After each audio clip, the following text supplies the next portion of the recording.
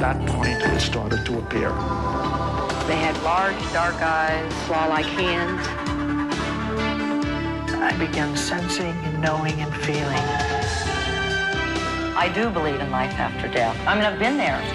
We have not scratched the surface of what the mind can do. It's a connection with the unknown.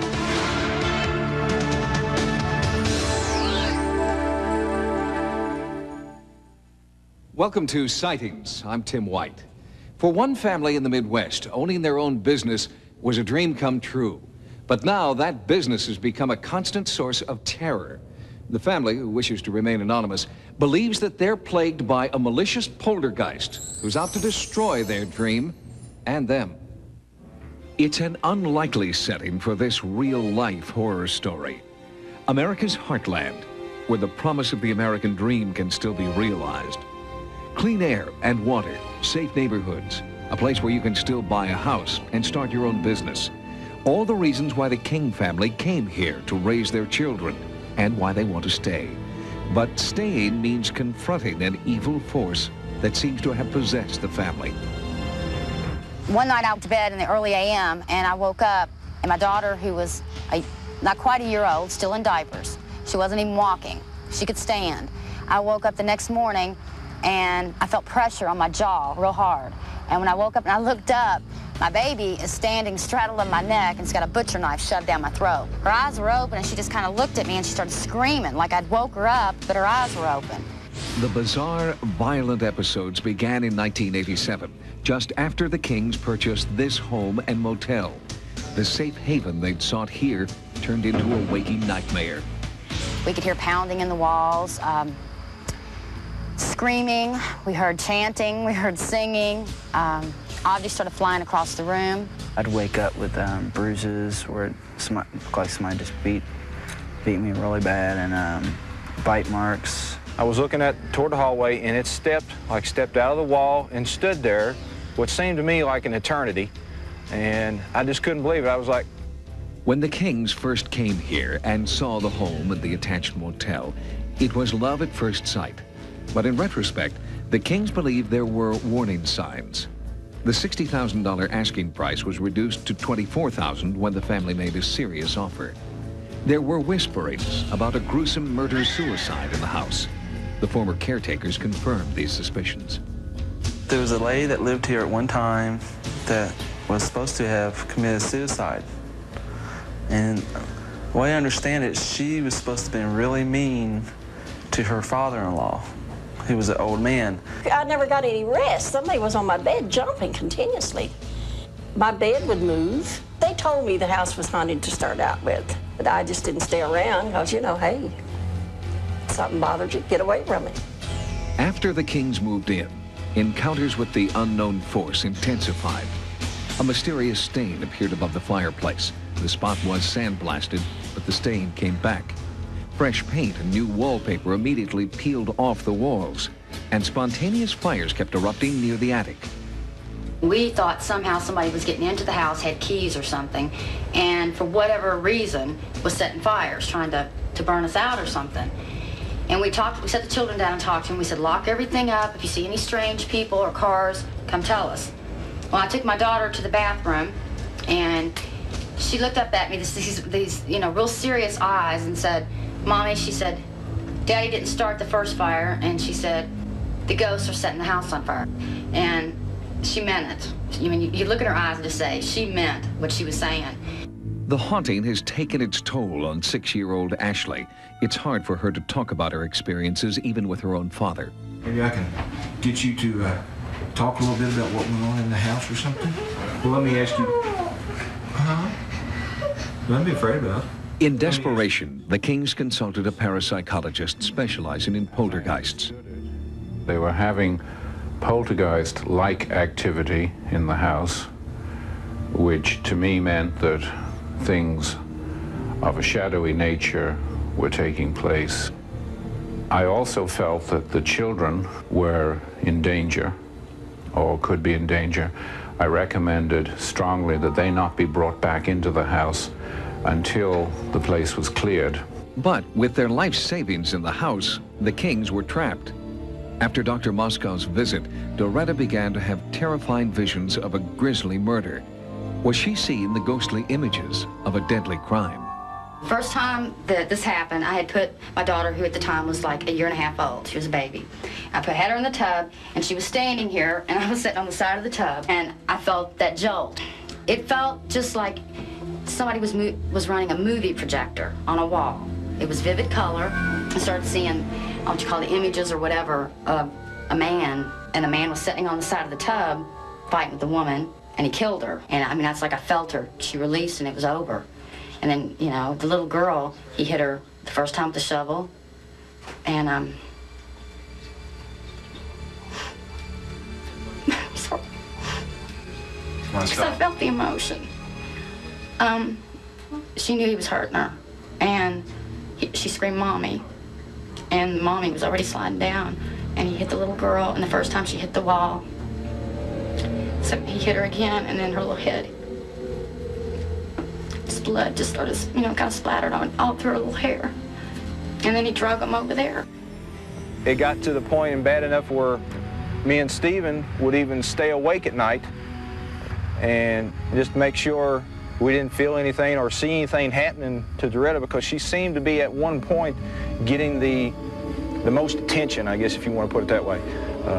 She was being almost like violated. And then it moved away from me onto the children, and they were actually being bitten. Ashley got the worst of that. She would scream and say, "Make them stop." And one time I jumped on top of her, and I was really mad, and I told him to bite me. And I could feel her skin underneath me. I could feel it like it was depressing, and I raised my arm up, and there was bites all over. And they were like biting through me, and they weren't biting me, but they were biting her. And that was horrible, because I couldn't stop them from hurting them.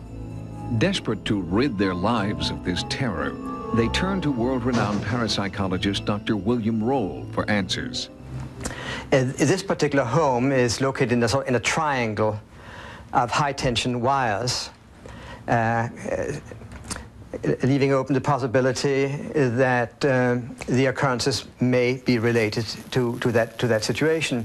A home like this is a kind of hatchery for ghosts, you might say, because of the electromagnetic fields. We accompanied Dr. Roll during his investigation. 3 prominent psychics were brought in to try and identify the source of the disturbing poltergeist activity. I feel there was a murder here. Possible that there could be a body under this house, or bodies, too.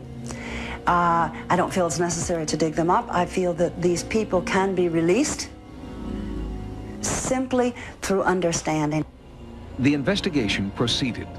Finally, at 4:17 a.m., a breakthrough. The presence of an entity was strongly felt. Although our cameras couldn't pick up an image, Doretta felt she had made contact. He's here. I'm trying to convince him to show himself. Any idea where he might do that? He's standing right here. You gotta work with him. I mean, this is the first time he's ever even attempted to be nice. It's building. It's right there. Where? Can you touch where it is? The wood. Even one of our skeptical crew members felt the presence. I feel it, and I see right there. Yes, right here. We're just giving we're negotiating here. My hair is standing on end. This Come on, is man. so strange. It's dissipated after all the activity of the evening. Okay. Calmed down. There it was. Families who live in a home like this may experience, because of the place they're at in their lives, may experience events that have happened in the past in this house, in a house like this. There seems to be something that we call place memories. It's not only brains and minds that hold memories, but places also hold memories. We raised the children that monsters weren't real, and there wasn't ghosts and boogeymen. And we raised them to be really secure in that. And when this happened, and when it all came about, suddenly our belief system and what we taught our children was turned upside down and shook. And they looked at us, and it was that look of, you know, we trusted you. Despite the work of the parapsychologists, the Kings were finally forced out by the entity. They wanted a safer home for their children, but finances have made it impossible for them to abandon the home they own. They've had to move back, and no one can predict what awaits them now. Coming up next, was this Hawaiian paradise cursed? We were told, don't scare away the tourists. Or was it just local superstition? The people that had stayed there saw dead bodies floating in the ocean. They had terrible, terrible odors in their rooms. In virtually every culture, burial grounds are considered sacred. Some are said to carry a curse for those who dare violate them. Perhaps it was such a curse that struck the Seven Seas Hotel, a hotel built on sacred ground in Hawaii. The native peoples of Hawaii respect the awesome power and beauty of nature because they believe that the same forces that created their island paradise can also destroy them. They believe the forces of nature are ruled by the gods. Break their laws, and the gods will retaliate. Hawaiians believe ground that is sacred to the gods must be respected. For that reason, according to local beliefs, the Seven Seas Hotel should never have been built. Native Hawaiian people have a great deal of respect for what Westerners might consider superstitions. When Hurricane Iwa destroyed the Seven Seas Hotel in 1982, many Hawaiians believed that it was an act of vengeance by angry gods. During construction of the hotel, an ancient Hawaiian burial site was unearthed. Some natives believed the site would be cursed unless it was blessed by a holy man, a kahuna. But developers dismissed the practice as superstition, and construction continued. In Hawaii, there are just certain things that you have to do. When you build something, you have to have the land blessed, and according to all details, this was not blessed. If you're excavating, you uncover bones. They have to be disposed of properly, and apparently they were not disposed of properly here, so they were asking for trouble. Once the hotel opened, the gods seemed to make their presence known. The people that had stayed there saw dead bodies floating in the ocean. They had terrible, terrible odors in their rooms. They had birds attack them in the dining room. A lot of the local people that had originally started to work there experienced many, many eerie things, and a lot of them quit working. Me, I worked one night. I was night shift, okay? Then I was cutting my vegetables. Then I don't know from where that thing came, rainbow color, spinning like that against the icebox. So I started confronting. I took that knife and I started cutting the shadow. I said, don't you ever bother me because I don't bother you. Julie Coe was 14 when she and her mother moved into the hotel in 1977. They stayed for 6 months in room 13. My mom would work late at night, and so I'd be home by myself doing my homework and what all. And they'd just play games with me all night long. The only way I got rid of them, an old local woman told me, she said they hate swearing. She said they absolutely hate swearing. And one night I had just had it. I couldn't sleep, I couldn't read. They were just making too much racket. They were making me very uncomfortable, and I got up on my bed and screamed every 4-letter word I could think of in every combination I could think of. And by gosh, if they didn't settle down and leave me alone for the night. You'd hear it like every other night, the knives hitting in the wall, toilets flushing, people walking on the carpet. After a while, you just get used to it. We were told, don't scare away the tourists. You know, if they hear spooky noises, don't tell spooky stories. You know, make an excuse for the toilets, anything. Seven Seas was a nice hotel. Not fabulous, but a nice view. So people came, but they didn't expect the spooks at night. The hotel was plagued by disturbing events. Then, finally, Hurricane Iwa roared in and destroyed the Seven Seas Hotel. Was it simply the force of nature at work? Or was it a deliberate retaliation by spiritual forces who were angered by the desecration of an ancient burial site? Locals believe Hurricane Iwa was the revenge of the gods. On the very same site where the Seven Seas Hotel was destroyed, a new condominium complex has been built. But before construction started this time, the land was blessed by a kahuna. Since the blessing, there have been no further incidents. Coming up, does the dead victim of an electrocution still haunt this house? our cameras captured evidence that even we can't explain. Light in the kitchen's going on and off. Ghosts. Many parapsychologists believe that they're collections of electrical energy, and conventional scientists agree electromagnetism is all around us. But paranormal researchers take it one extraordinary step further. They believe electromagnetism has a personality, that it can be the outward manifestation of a tortured soul in limbo. On July 28, 1974, Larry Richard Roach, an unemployed electrician, ended his own life with one rifle blast to the chest.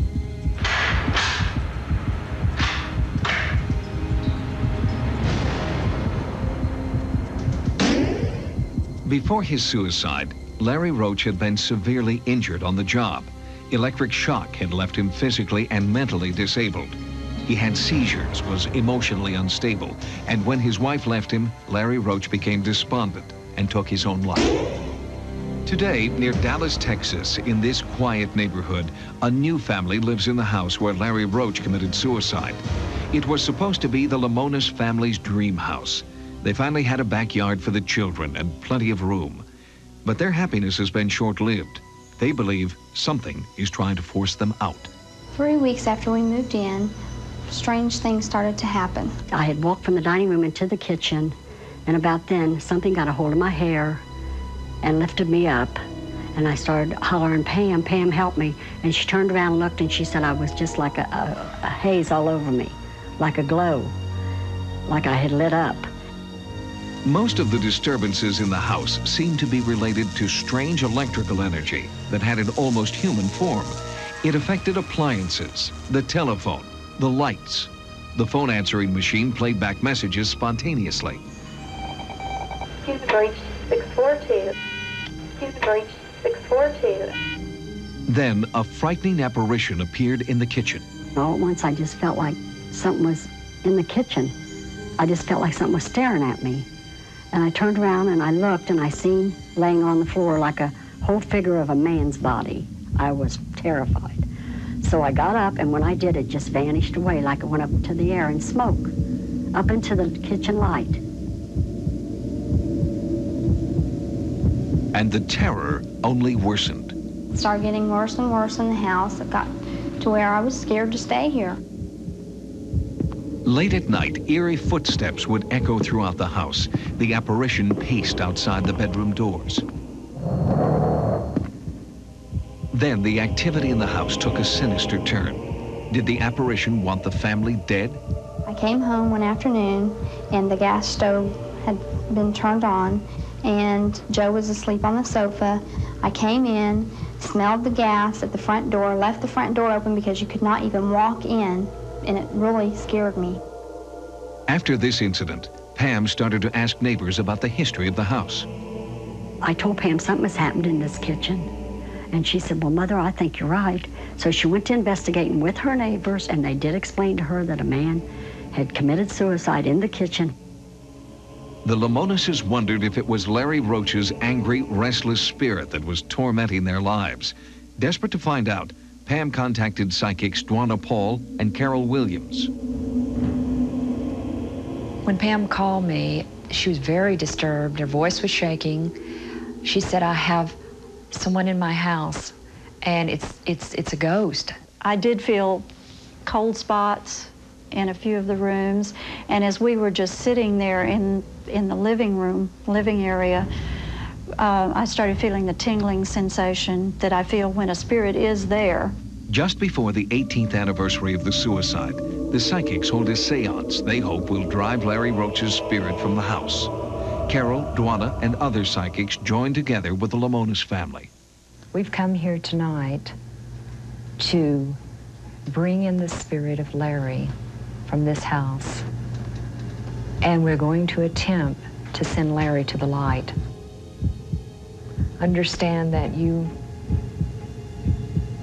committed suicide, you killed yourself.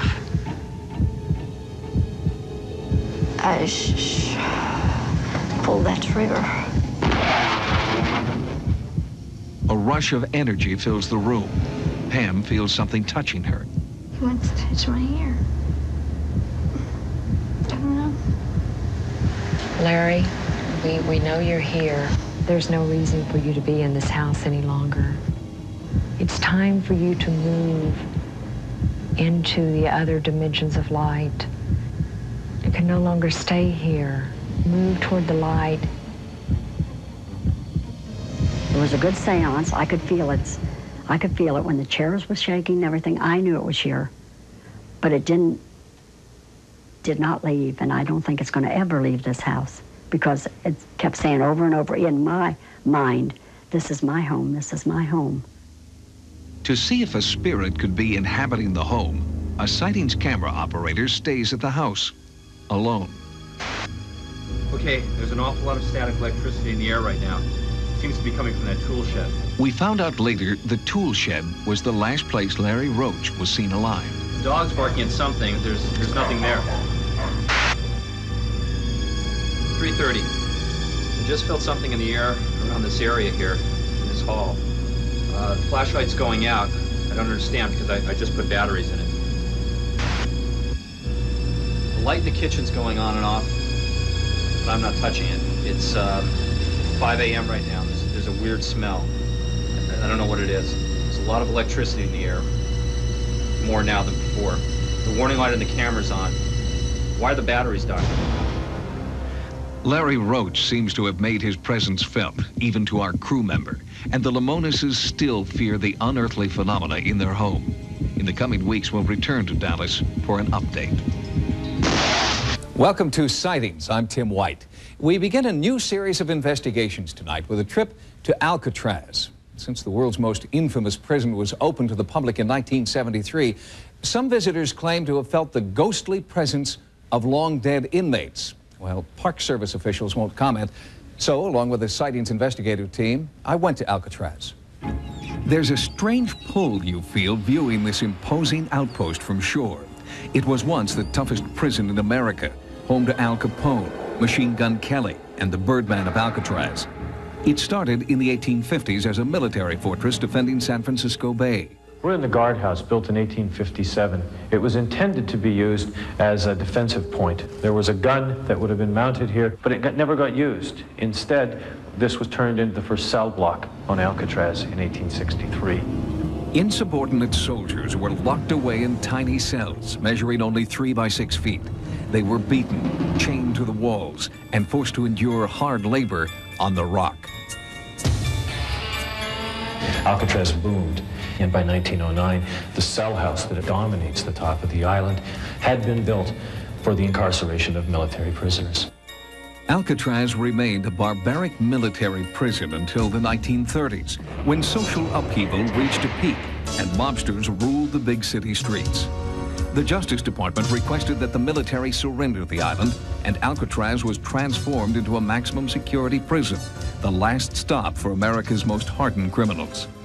The monsters of society were stored here until 1963, when the prison closed.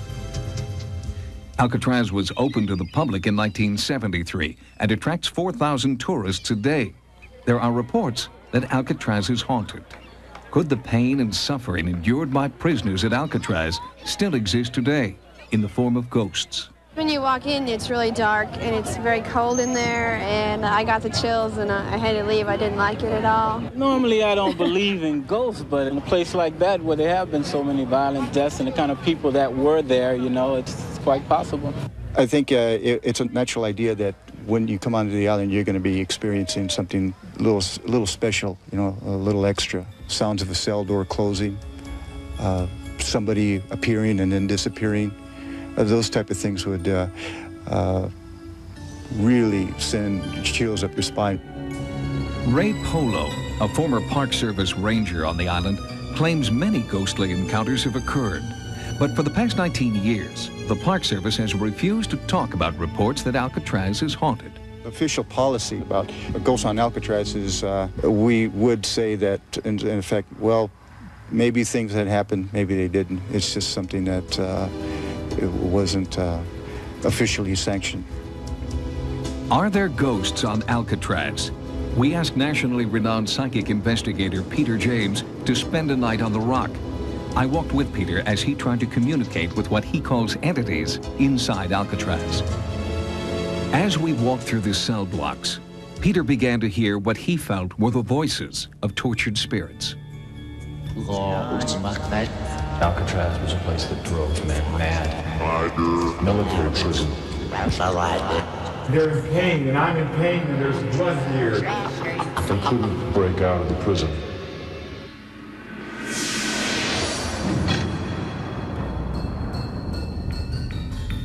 Like a psychic bloodhound, Peter was drawn to out-of-the-way places around the island. I know little or nothing about Alcatraz other than what I learned here during the past 2 days that I've been here. And my feelings are strongly that there is an energy here unlike any other that I've ever experienced. Peter claimed to have little knowledge of the history of Alcatraz. He said he let the spirits guide him, and they led him here to an area known as the Citadel. This particular one, I feel there was a loss of life here. And this man was a sergeant. And this is an American life that was lost in this particular cell. And I feel badly. I feel beaten. I don't feel that I lost life from gunfire. I lost life because of neglect. I was neglected. I am responding to, there's a definite sense here that I'm hungry, I'm thirsty. There could not be any crime in the world worth the punishment that I feel this entity endured. Peter had correctly identified the dank dungeon where military prisoners were kept. The specific ghost images he felt were later substantiated by our experts. I'm feeling an American here. I'm feeling an American serviceman right here. Men were kept chained down there, sometimes chained through iron rings to the floor, other times, as we understand, chained with iron rings in the ceiling. Something is like going through my stomach. It feels like something metal, and my legs are in chains as well. I'm feeling that if I stay here much longer, that I'll die. Peter's feelings of death and torment followed us through the night. At daybreak, we replayed Peter's observations for our experts, like ex-guard Al Bloomquist. And after each of Peter's encounters, our experts confirmed the accuracy of his psychic visions. Forced to comply with these orders that I'm being given, and I feel like I'm being trapped here in this particular area. We were told there's trouble on the rock. On May the 2nd, 1946, 6 inmates with other lesser accomplices decided to blast their way out of the prison. I feel like I'm being thrown into this cell, and I'm being thrown into that cell. During that time, they gathered up 9 officers, put them inside of cells to be used as hostages. Who are the people in here? 4 or 5? Are they prisoners? No, I am a person of authority. I feel like I should be on the other side of this of the bars, but I'm here against my will. I am here by, I am placed here by force, and at the point of the gun. Who's holding it? Who's shooting? I feel that Joseph is involved here. Joseph Kretzer, he was one of the toughest of the bunch. He was really a mean dog. What does Joseph have to do with this? Joseph is keeping me captive here. Joseph is placing me here against my will. Where's Joseph? Joe Kretzer took the .45 automatic and started shooting these officers, innocent officers inside the cell. I'm sensing that Bill or William, lost his life here. Only one? Only one. 4 or 5 here. There are 4 here, but others are wounded. But I only feel one loss of life in this particular place. Whose voice are you hearing? I'm hearing William. There's a Bill or William. William Miller later died in the hospital in San Francisco. Other officers were very seriously wounded. The name starts with a C. Cecil Corwin had his lower jaw torn away. It's a wonder they weren't all killed in the spot. Alarms sounded. Military reinforcements arrived. The inmates fled to a utility corridor in C Block. 46 years later, Peter James led our cameras to the same, now dark, corridor. Peter, you've sensed a lot in there. Yes. Why don't you we have an infrared lens on the camera, why don't you go in there with the camera and see what you can do? I would like that. I would like that. Joseph, I'm coming through. Marty, Mark. Give me a better verification of a name. Marvin, is that Marvin? Marvin Hubbard died in the utility corridor of C block.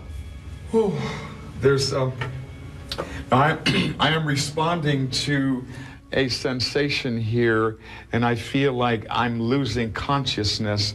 And what Joseph is telling me is that he's been shot. Joseph Dutch Kretzer died in the utility corridor of C block. Oh, it's cold. It's freezing back here. There's a cold spot here. Oh, yes. Hello? There is the third soul here with the letter B.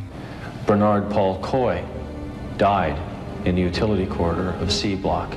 Listen, they're moaning. The pain is so intense. They're like little boys back here. They're moaning, almost asking for the guidance of their parents right now. There are at least 100 ghosts here, 100 entities that walk these corridors, looking for a way out, looking for that life force that they seem to have lost somewhere, tragically. I can't really say that I'm a believer myself, but like many people, I guess, there are some things that just simply are unexplained. After my night on Alcatraz, it was hard to ignore the images and voices evoked by Peter James, but I still have questions about what we experienced together. Joining me now from Los Angeles is psychic Peter James. Peter, good of you to join us. Thank you, Tim. Nice to have you here. We were together there that evening, and people who see the tape might wonder, is this guy for real? I don't believe it. It looks like he was making it up. He probably memorized a book. He talked to the guards. He went there half a dozen times. How do you answer that? I had no prior knowledge other than what the general public knows about Alcatraz. We were there together. I tried to be as open as I could through those hours. And as I told you at the time, I didn't hear the voices. I didn't see anything. I didn't sense what you sensed. Does that say something about me or about you, the differences between us, or does it say something about the entities? They don't choose to speak to you.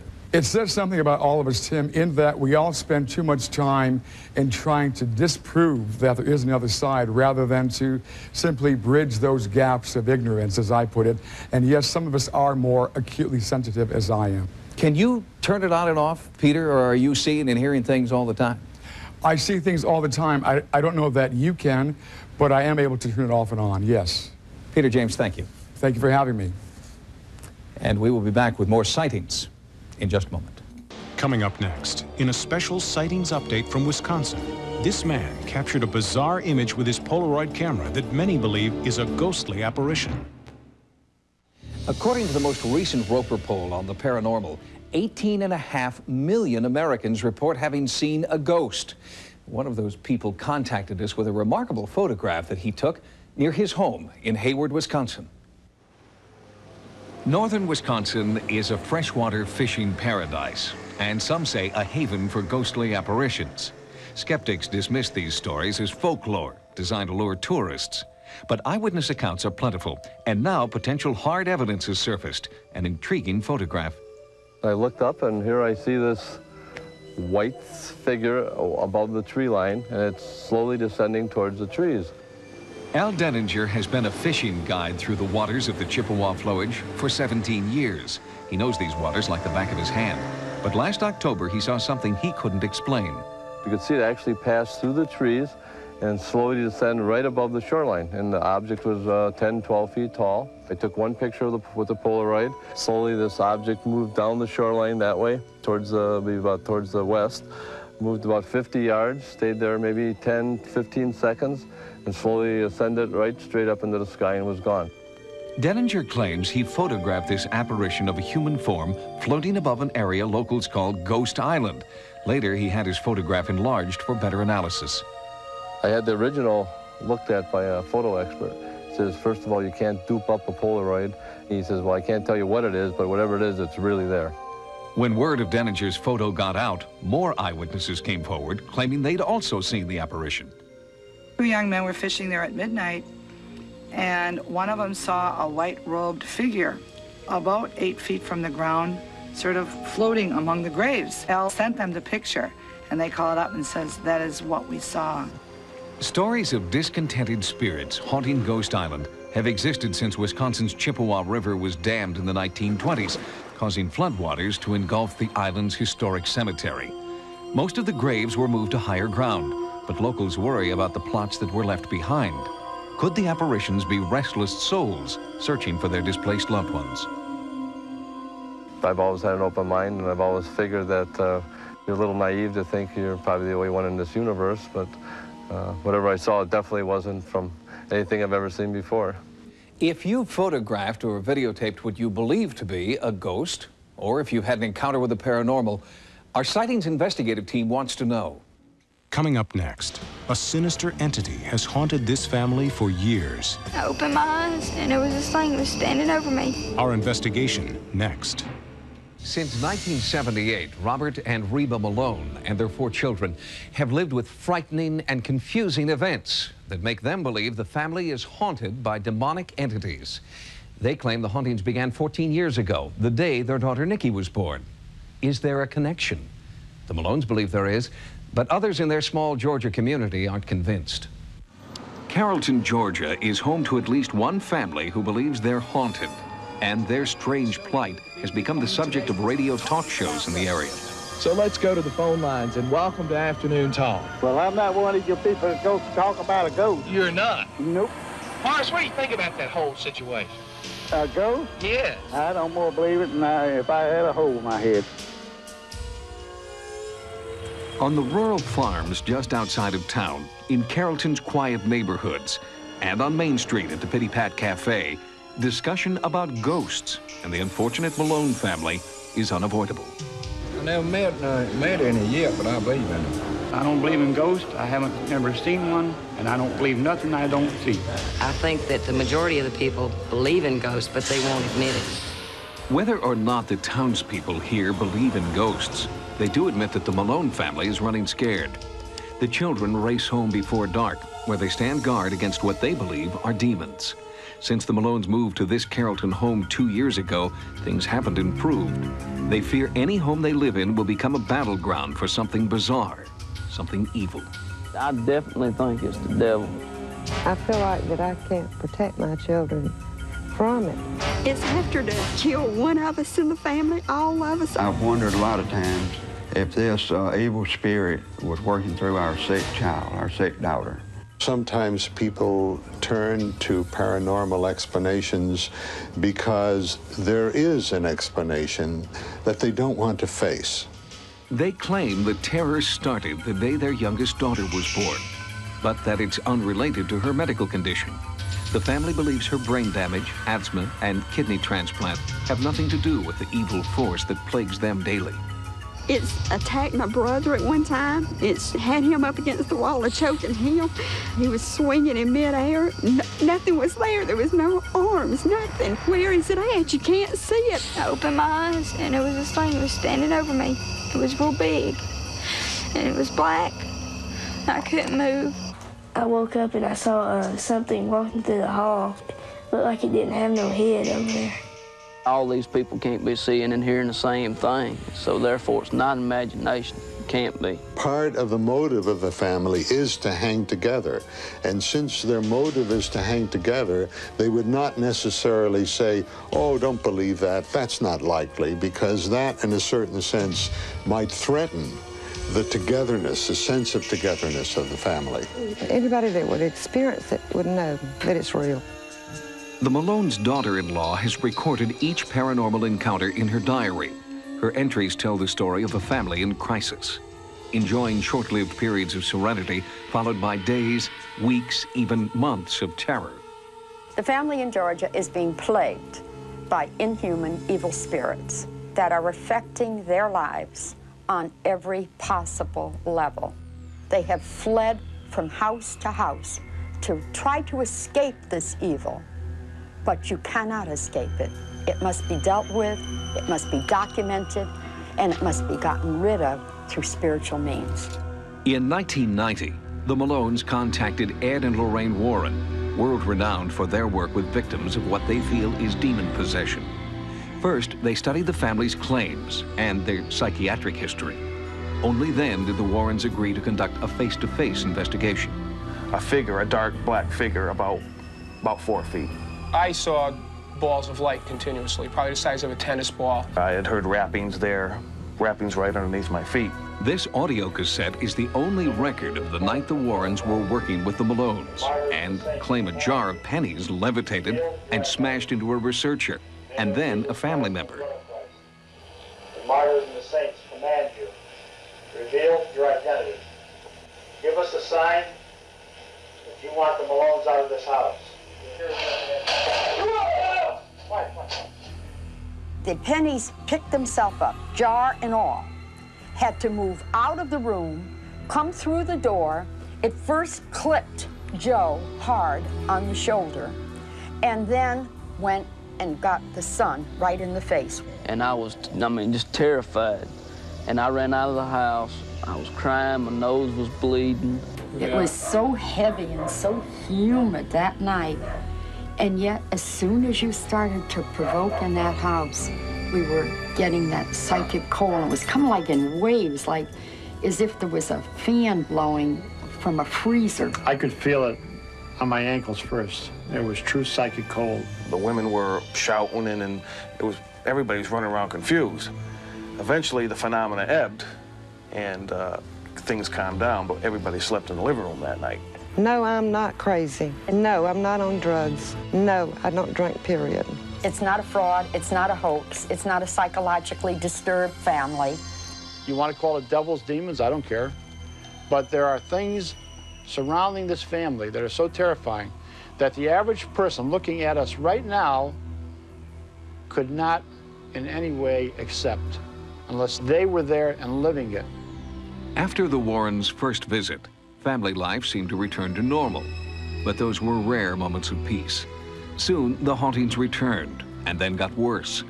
Desperate for relief from their nightmare, the Malones turned again to the Warrens. And this time, the Warrens asked Sightings to document their work with the Malone family. What else happened that was unnatural? Lights had started appearing in the living room. And my wife, she screamed, and she had got something bit her on the neck. Could you describe that bite to us? I just felt it bite down, you know, and I slapped my hand over it. But there was nothing there? No. Was it when an I brought it insect? down, then I had slime Slime? all over my hand. Can I ask you something? How old was Nikki when she was baptized? She hadn't been baptized. She's been baptized now, though. Not yet? Not being baptized. Her aura is wide open. Leaves her When a very person open. becomes baptized, that closes up all the chinks in that supernatural glow that we call an aura, and evil can't penetrate it. The Warrens believed that baptizing the Malone's 14-year-old daughter was essential. As a prelude to that baptism, a priest was called in to bless the family. Of this house and its occupants and possessions, that you may bless and sanctify them. If you can't feel the exertion of the powers of evil, you'd be insensitive, because these are miracles in reverse. It's not the most responsible thing to come to a family, perform some kind of quick religious ritual, and then tell them that everything's going to be okay. I don't think that human life is that simple. Amen. Amen. Hallelujah. Amen. Hallelujah. Amen. Hallelujah. Amen. And there's the sign of the Jesus' Holy Cross on your forehead, love. Amen. This time, the Malones are once again filled with hope for the future, free from the hauntings of their past. But the lasting effectiveness of Father Regan's blessing and the baptism is still unknown. The Malones hope that the evil, whatever it was, has passed and their nightmare is finally over.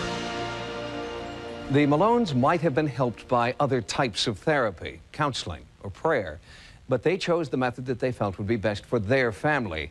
You or I might not choose the same course, but how to cope with serious family problems is a very personal and individual decision. Coming up, a Sightings viewer asks us to investigate a sinister entity that haunts her family's home. My little girl's hysterical, and I can't do anything. Recently, one of our viewers called to tell us that she believes her home and family are haunted and has asked Sightings to conduct a ghost investigation. Well, we thought this would be a good opportunity to show you step by step how a real ghost investigation is conducted. I went to her home in Garden Grove, California to begin the investigation process. My little girl's hysterical, and I can't do anything. I feel so weak, so helpless, and I don't know what to do. Soon after Anita Mogg and her family moved into this Garden Grove, California home, the haunting phenomena began. At first, the family claimed the ghostly activity was benign. Objects would appear and disappear without warning. But in the past few weeks, the haunting has taken a frightening turn.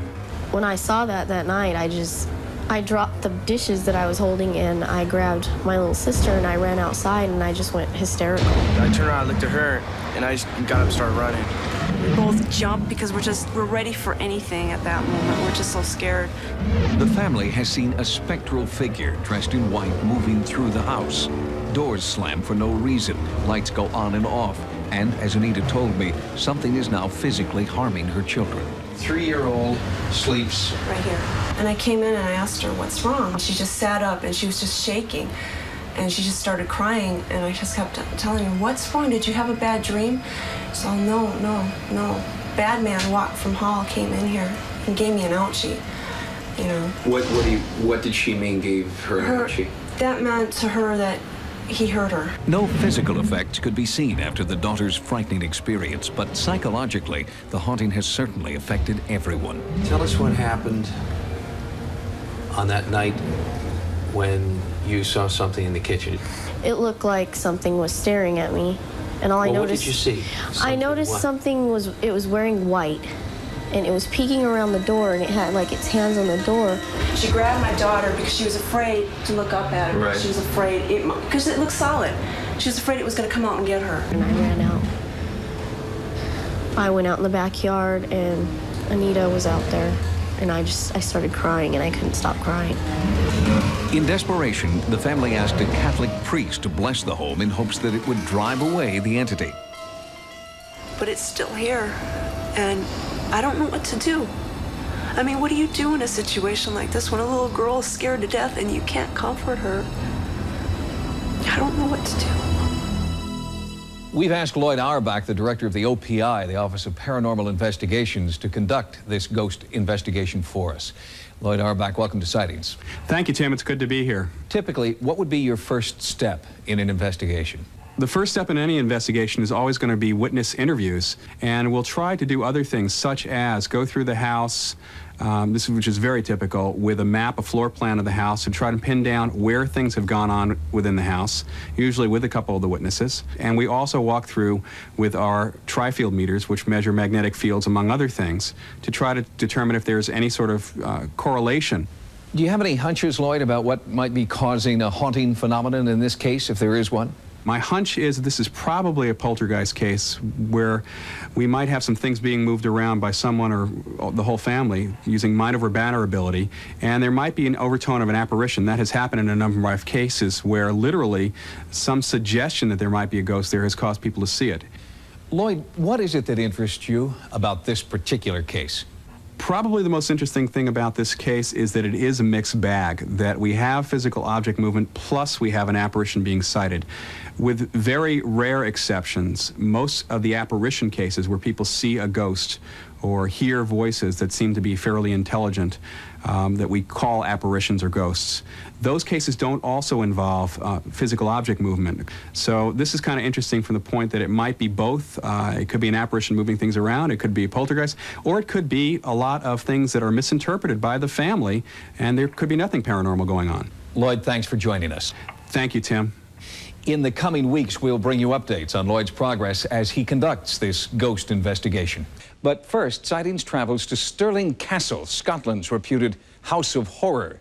This Scottish castle is rumored to be the most haunted place on Earth. It's a fitting beginning, since the origins of Halloween can be traced back to Scotland. in the 3rd century. Scotland, Ireland, and Great Britain were home to the Druids, an ancient people who began the celebration of the holiday we now call Halloween.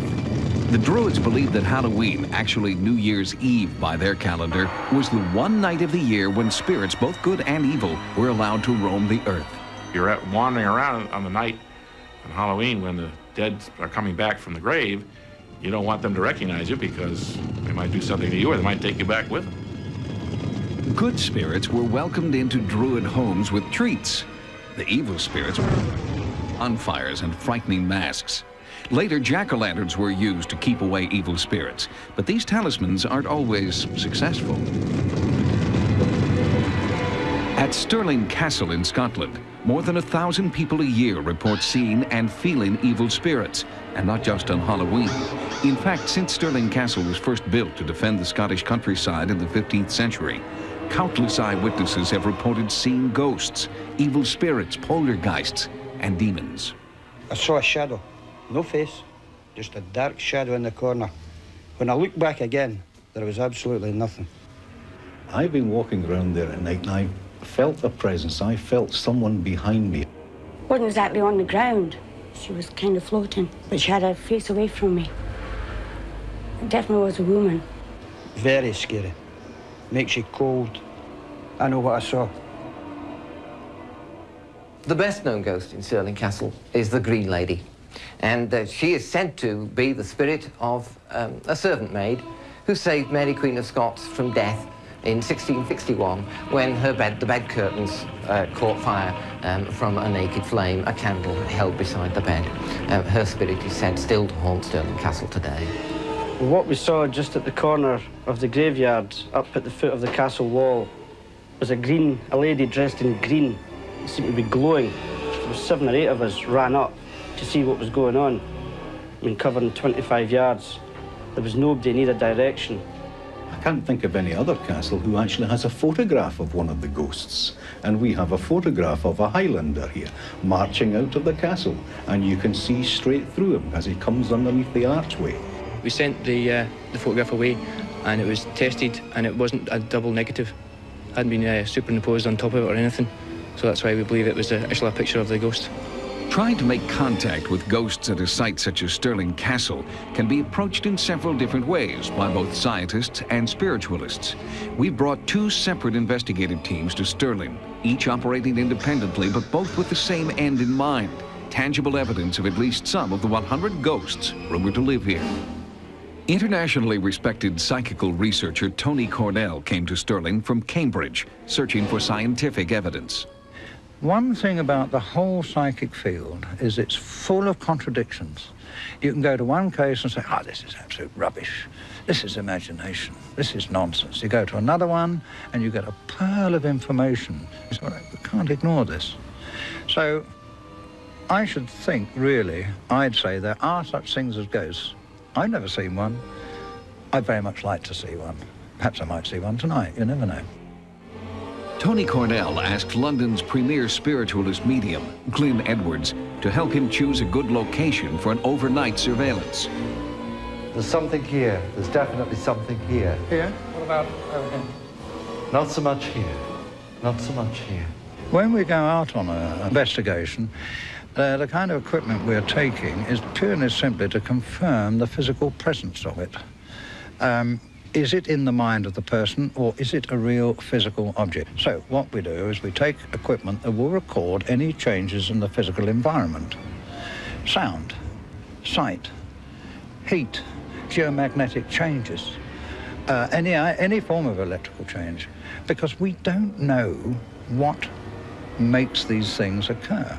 So we want to know, if we leave this stuff behind, do ghosts then appear, or do they only appear because there's a human being there? Well, this is the kind of thing we want to confirm with the instrumentation.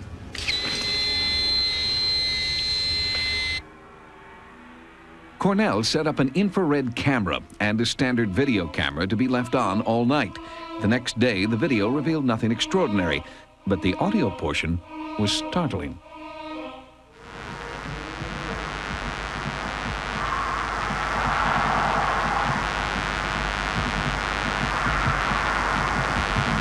No one was in the castle.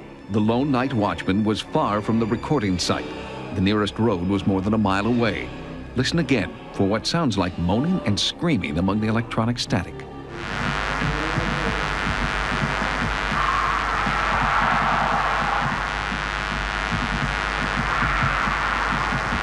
Could these be the ghostly voices of Stirling Castle's tortured dead?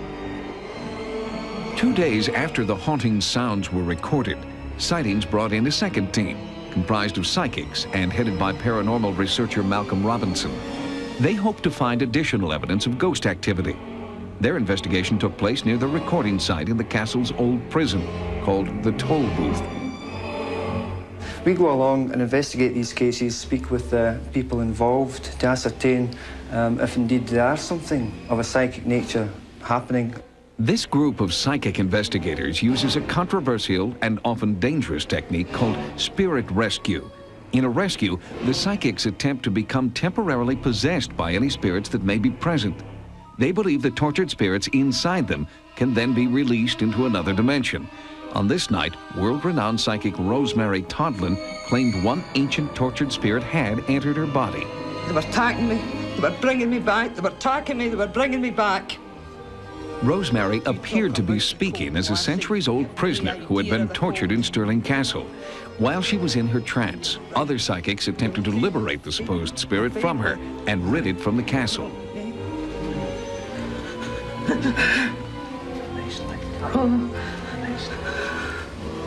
You might never get another chance. This is your chance. This is your chance. This is your chance to be free once and for all. Spit it out if you have to. This is where you take that step through the door. A bigger door beyond even that. A much greater door, filled with light. That I actually felt escape. I felt it physically and I felt it emotionally. And the pressure began to just evaporate from me.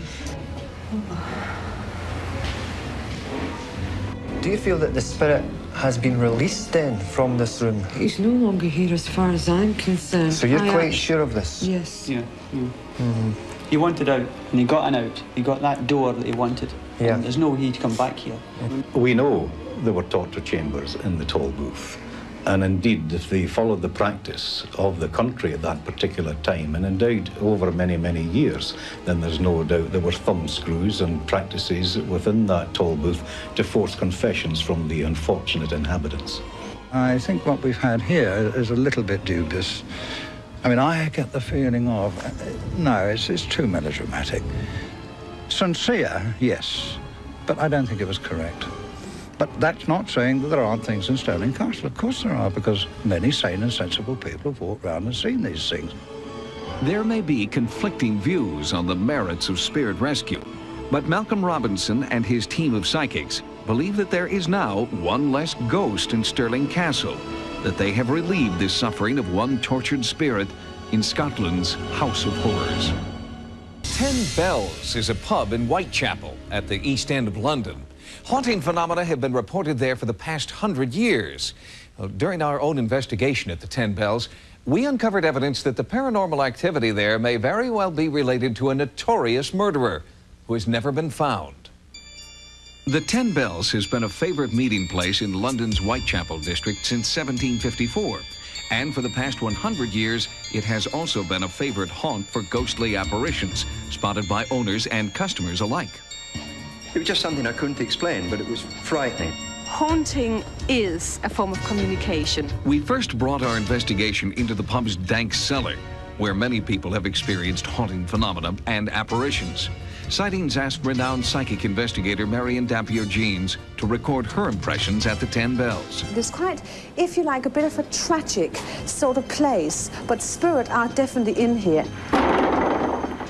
This is the door that we can hear banging during the night, and you kind of get a funny kind of feeling of presence. And I know that spirits have showed themselves to landlords who's been here. On a number of occasions we heard footsteps.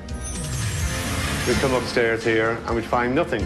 And I just feel totally, completely distant. The whole atmosphere here is very different. It's very disturbing, if you like. About 5 months ago, I was here managing the bar, After about 8 or 9 days here, I went down to the cellar. When I got down to the bottom of the stairs, I went over to the right. Very briefly, I got a glimpse of a woman in sort of old-style clothes. I think she comes to what is known as the old grounds, where she might have been, where she might have existed. It gave me just as much a fright, you know, really frightened, I've got to be honest. I would say she's from about 1856, 18-something, 60, whatever. It's around that era I'm in. She's been spotted downstairs on numerous occasions by previous managers. I still feel that there was a murder committed, but again, you know, I'm not quite sure who did the murder or why the murder was taking shape or place. This place used to be frequently used by the ladies of the night, going back to Jack the Ripper's time. Young lady, 5'2" tall, she said Liz. It's been proved that Elizabeth Stride did drink here. Marion had provided an important clue to the identity of at least one apparition, the name Liz. And indeed, Elizabeth Stride, a prostitute, was a frequent customer here in the late 1800s. On September the 30th, 1888, Stride, known as Long Liz, was the third victim of Jack the Ripper. Could it be her restless spirit that haunts the 10 Bells today? Our psychic investigator believes so, but we also called in scientific investigator Tony Cornell for his opinion. I mean, people in poltergeist cases and hauntings, they see things and hear things. Now, that's okay for them. It's real to them. But for us, for it to be real to us, we want it on film. We set out to try to film the haunting phenomena, but our camera operator was stymied. As we came into this little room we are in now, the recording fault in the viewfinder was going berserk, is the best way to describe it. And so we've now come in here again to play it back, and we just started up, and yes, it's still showing strangely in the viewfinder. Psychic investigator Nella Jones has worked with Scotland Yard on a number of cases. We asked her to walk through Whitechapel to see if she felt a psychic connection between the hauntings and Jack the Ripper. We also brought in Don Rumbelow, Ripper historian and the owner of one of the alleged murder weapons. I'm pleased to have possession of it, but I don't know about proud. I mean, it's such a macabre weapon. This is definitely the place. I would stake my reputation on that. It has a thumb grip on the blade for cutting upwards. This is how you can tell that it's different from other knives of the period. Well, if Nella felt something here, there's a very good reason for it, because this is where the body of the first of Jack the Ripper's victims was found on the night of the 31st of August, 1888. Claiming no knowledge of where the murders had occurred, Nella led us to this site, but would not work with Rumbelow's knife. Take it back, please. I don't want to know. I don't want to know about that. If they could feel what I feel when I touch that, they wouldn't even want to look at it. Documents, letters at the time, contemporary memoirs. This is evidence. Using, with due respect to Nella, using a psychic is not proof. What's new in this case is really what's old. It was author and historian Paul Begg who was finally able to shed some new light on this dark subject. 30th of September 1888 was the night of the double event when Jack the Ripper killed 2 women within an hour. The first of those murders took place along this street. In fact, a street not far from the 10 Bells pub. It's an interesting case because it's the one instance where we probably have a witness to Jack the Ripper in action. A man named Israel Schwartz was walking down the road.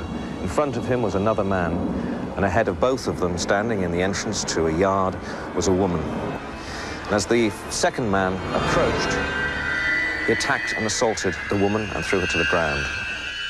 Israel Schwartz probably saw Jack the Ripper committing his crime, murdering Elizabeth Stride, who was found dead in the alleyway about 15 minutes later.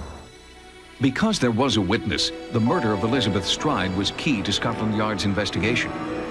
The most important piece of information that's come to light in the last couple of years is what we call the Swanson marginalia. And these notes were written by a man called Swanson who had overall responsibility for the investigation of the crimes.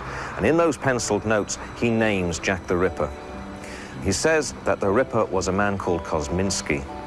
If the police at the time were right, and if we've understood the information that we've got correctly, Aaron Kosminski was Jack the Ripper. Our ghost investigation at the 10 Bells, near the site of Elizabeth Stride's murder, poses intriguing new questions about the identity of Jack the Ripper. Foremost, is the ghost of Long Liz trying to communicate some important clues? Is she trying to add her voice to those who believe Eric Kosminski is the bloody murderer known as Jack the Ripper? And if police believed Kosminski was the Ripper, why wasn't he arrested? Now, because Eric Kosminski had never been tried, had never been convicted, they were not able to release that information to the public. And that's why this has always remained a mystery. While Eric Kosminski is considered a prime suspect, Scotland Yard still holds files on 2 additional men they believe could be the real Jack the Ripper. But will we ever know for sure? Some psychics answer yes, and suggest we listen more carefully to the ghostly presence in London's East End. It is considered to be the most haunted place in Kentucky, a country music club called Music World that's been plagued by supernatural activity. Why Music World? Well, some believe it's because the club was built on a site where gruesome murder occurred. And because the murder was rumored to be part of a satanic ritual, the area has been dubbed Hell's Gate. This building, on the site known as Hell's Gate, was built more than 100 years ago and now houses Bobby Mackey's Music World, a country western bar and dance club in Wilder, Kentucky. The patrons here come for a good time, oblivious to the building's evil past. They do not know that once this was a slaughterhouse and later a place where, some say, satanic rituals and murder occurred. Satanic worshipers went there at night to worship and praise the devil due to the blood that was spilled there from the dead animals. Their blood was poured into a well. The well is known as Hell's Gate. The slaughterhouse, closed since 1938, and the bloody well, now sealed, are just 2 examples of the evil that has plagued this site since the 19th century. In 1896, a girl named Pearl Bryant was beheaded somewhere in that area. 2 men, Alonzo Walling and Scott Jackson, were arrested for that crime. People still today talk about Alonzo Walling and Scott Jackson refusing to tell the whereabouts of Pearl's head while they had the nooses around their neck. The judge had offered them a life sentence, opposed to death, if they would tell the whereabouts of her head. They refused. The rumors that have abounded here for years is simply that these 2 men were satanic worshipers and her head was given as a sacrifice, a blood sacrifice to the devil. And they would rather die than suffer Satan's wrath. Newspaper accounts revealed that Pearl had been 5 months pregnant and that the father was one of her killers. Today, several witnesses claim that the headless woman and her 2 murderers still haunt Music World. I felt something was trying to get me out of here. And there was always a voice saying, get out, get out. Many, many people have sworn they've seen the form of a headless girl floating through the nightclub, moving through the crowd when the band's up on the stage playing. I came in here one night, and when it was closing time and the jukebox was unplugged, it was playing the anniversary waltz. I won't come in here unless I have to by myself, because this is a very dark, eerie, weird feeling building. Sightings recently conducted a detailed investigation with paranormal experts Dr. William Roll and Dr. Dean Radin. They brought equipment designed to sense and measure the presence of abnormal energy at the site. It's not only brains or minds that hold memories. Physical space also holds something like memories or traces. This is something that I don't think can be explained away in terms of simpler theories, can't be explained away in terms of magnetic fields or radiation. I think that it's something of a genuine parapsychological nature.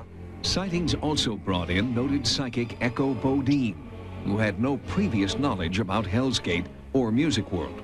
As soon as she walked into the building, Echo had strong psychic impressions.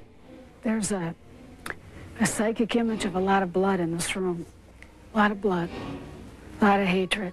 There's an image of a man and a woman downstairs. Again, a man with dark hair and a woman who's afraid. He knows what he's doing. He's been here long enough.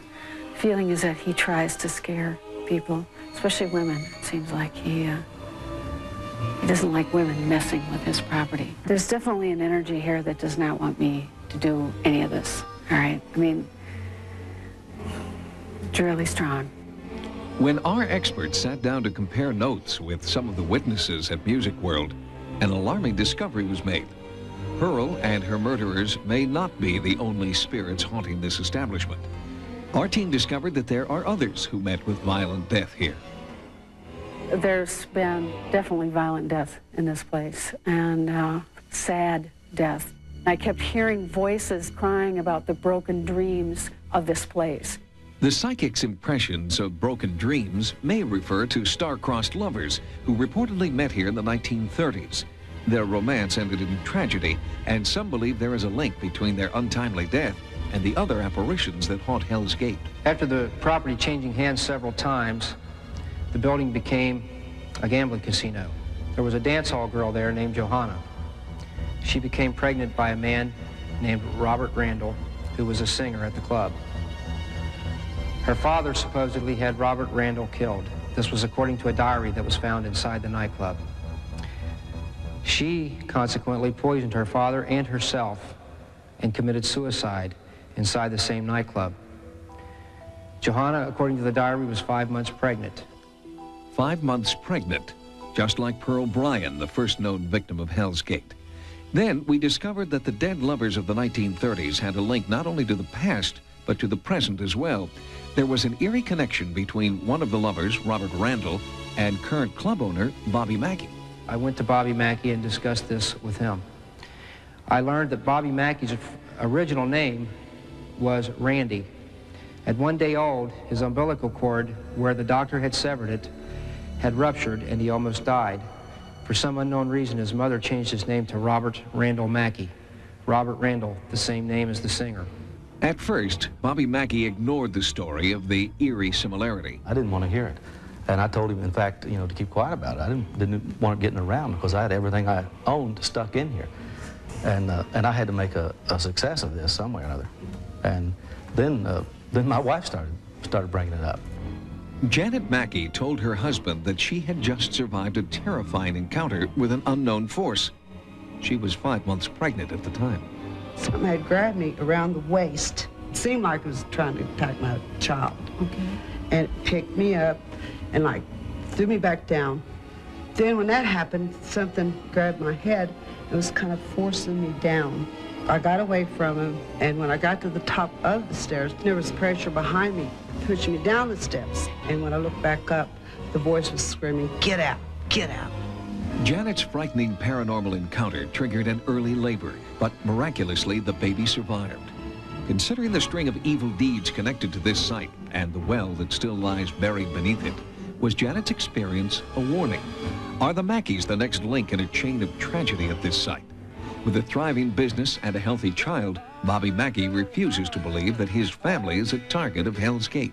I don't believe such things could happen. I've never experienced anything in this building that would make me believe there's a ghost. Bobby Mackey claims that he does not believe that Music World or the well is haunted. But beginning in April of 1993, Mackey will fill in the well, demolish Music World, and rebuild it on property that he's just purchased, property that's only 100 feet south of the original Music World site. Tonight, a special extended report on the most important ghost investigation ever conducted on Sightings. For the first time ever, hard evidence has been found that could prove the existence of communication with spirits. This historic case began with a call to our Sightings hotline. A viewer contacted us to say that he had captured ghostly communication on Polaroid instant film.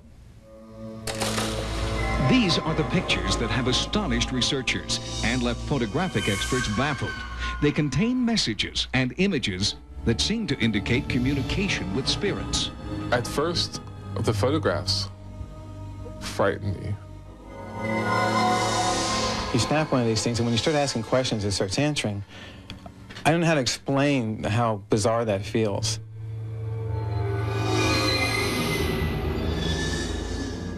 Never, ever have I come across anything like this at all before. From their hillside home in Los Angeles, John Huckard and John Matkowski called us about their photographs. It all started less than a year ago, when both men began to sense a strange presence.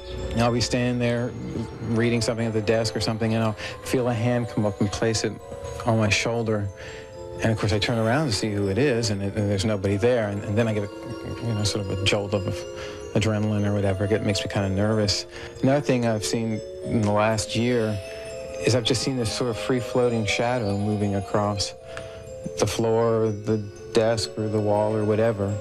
And when I see it, at first I think it's, well, I'm not exactly sure what it is, but it's moving very slow. And then when I try to mask out all the possibilities for what could be causing it, there's nothing causing it.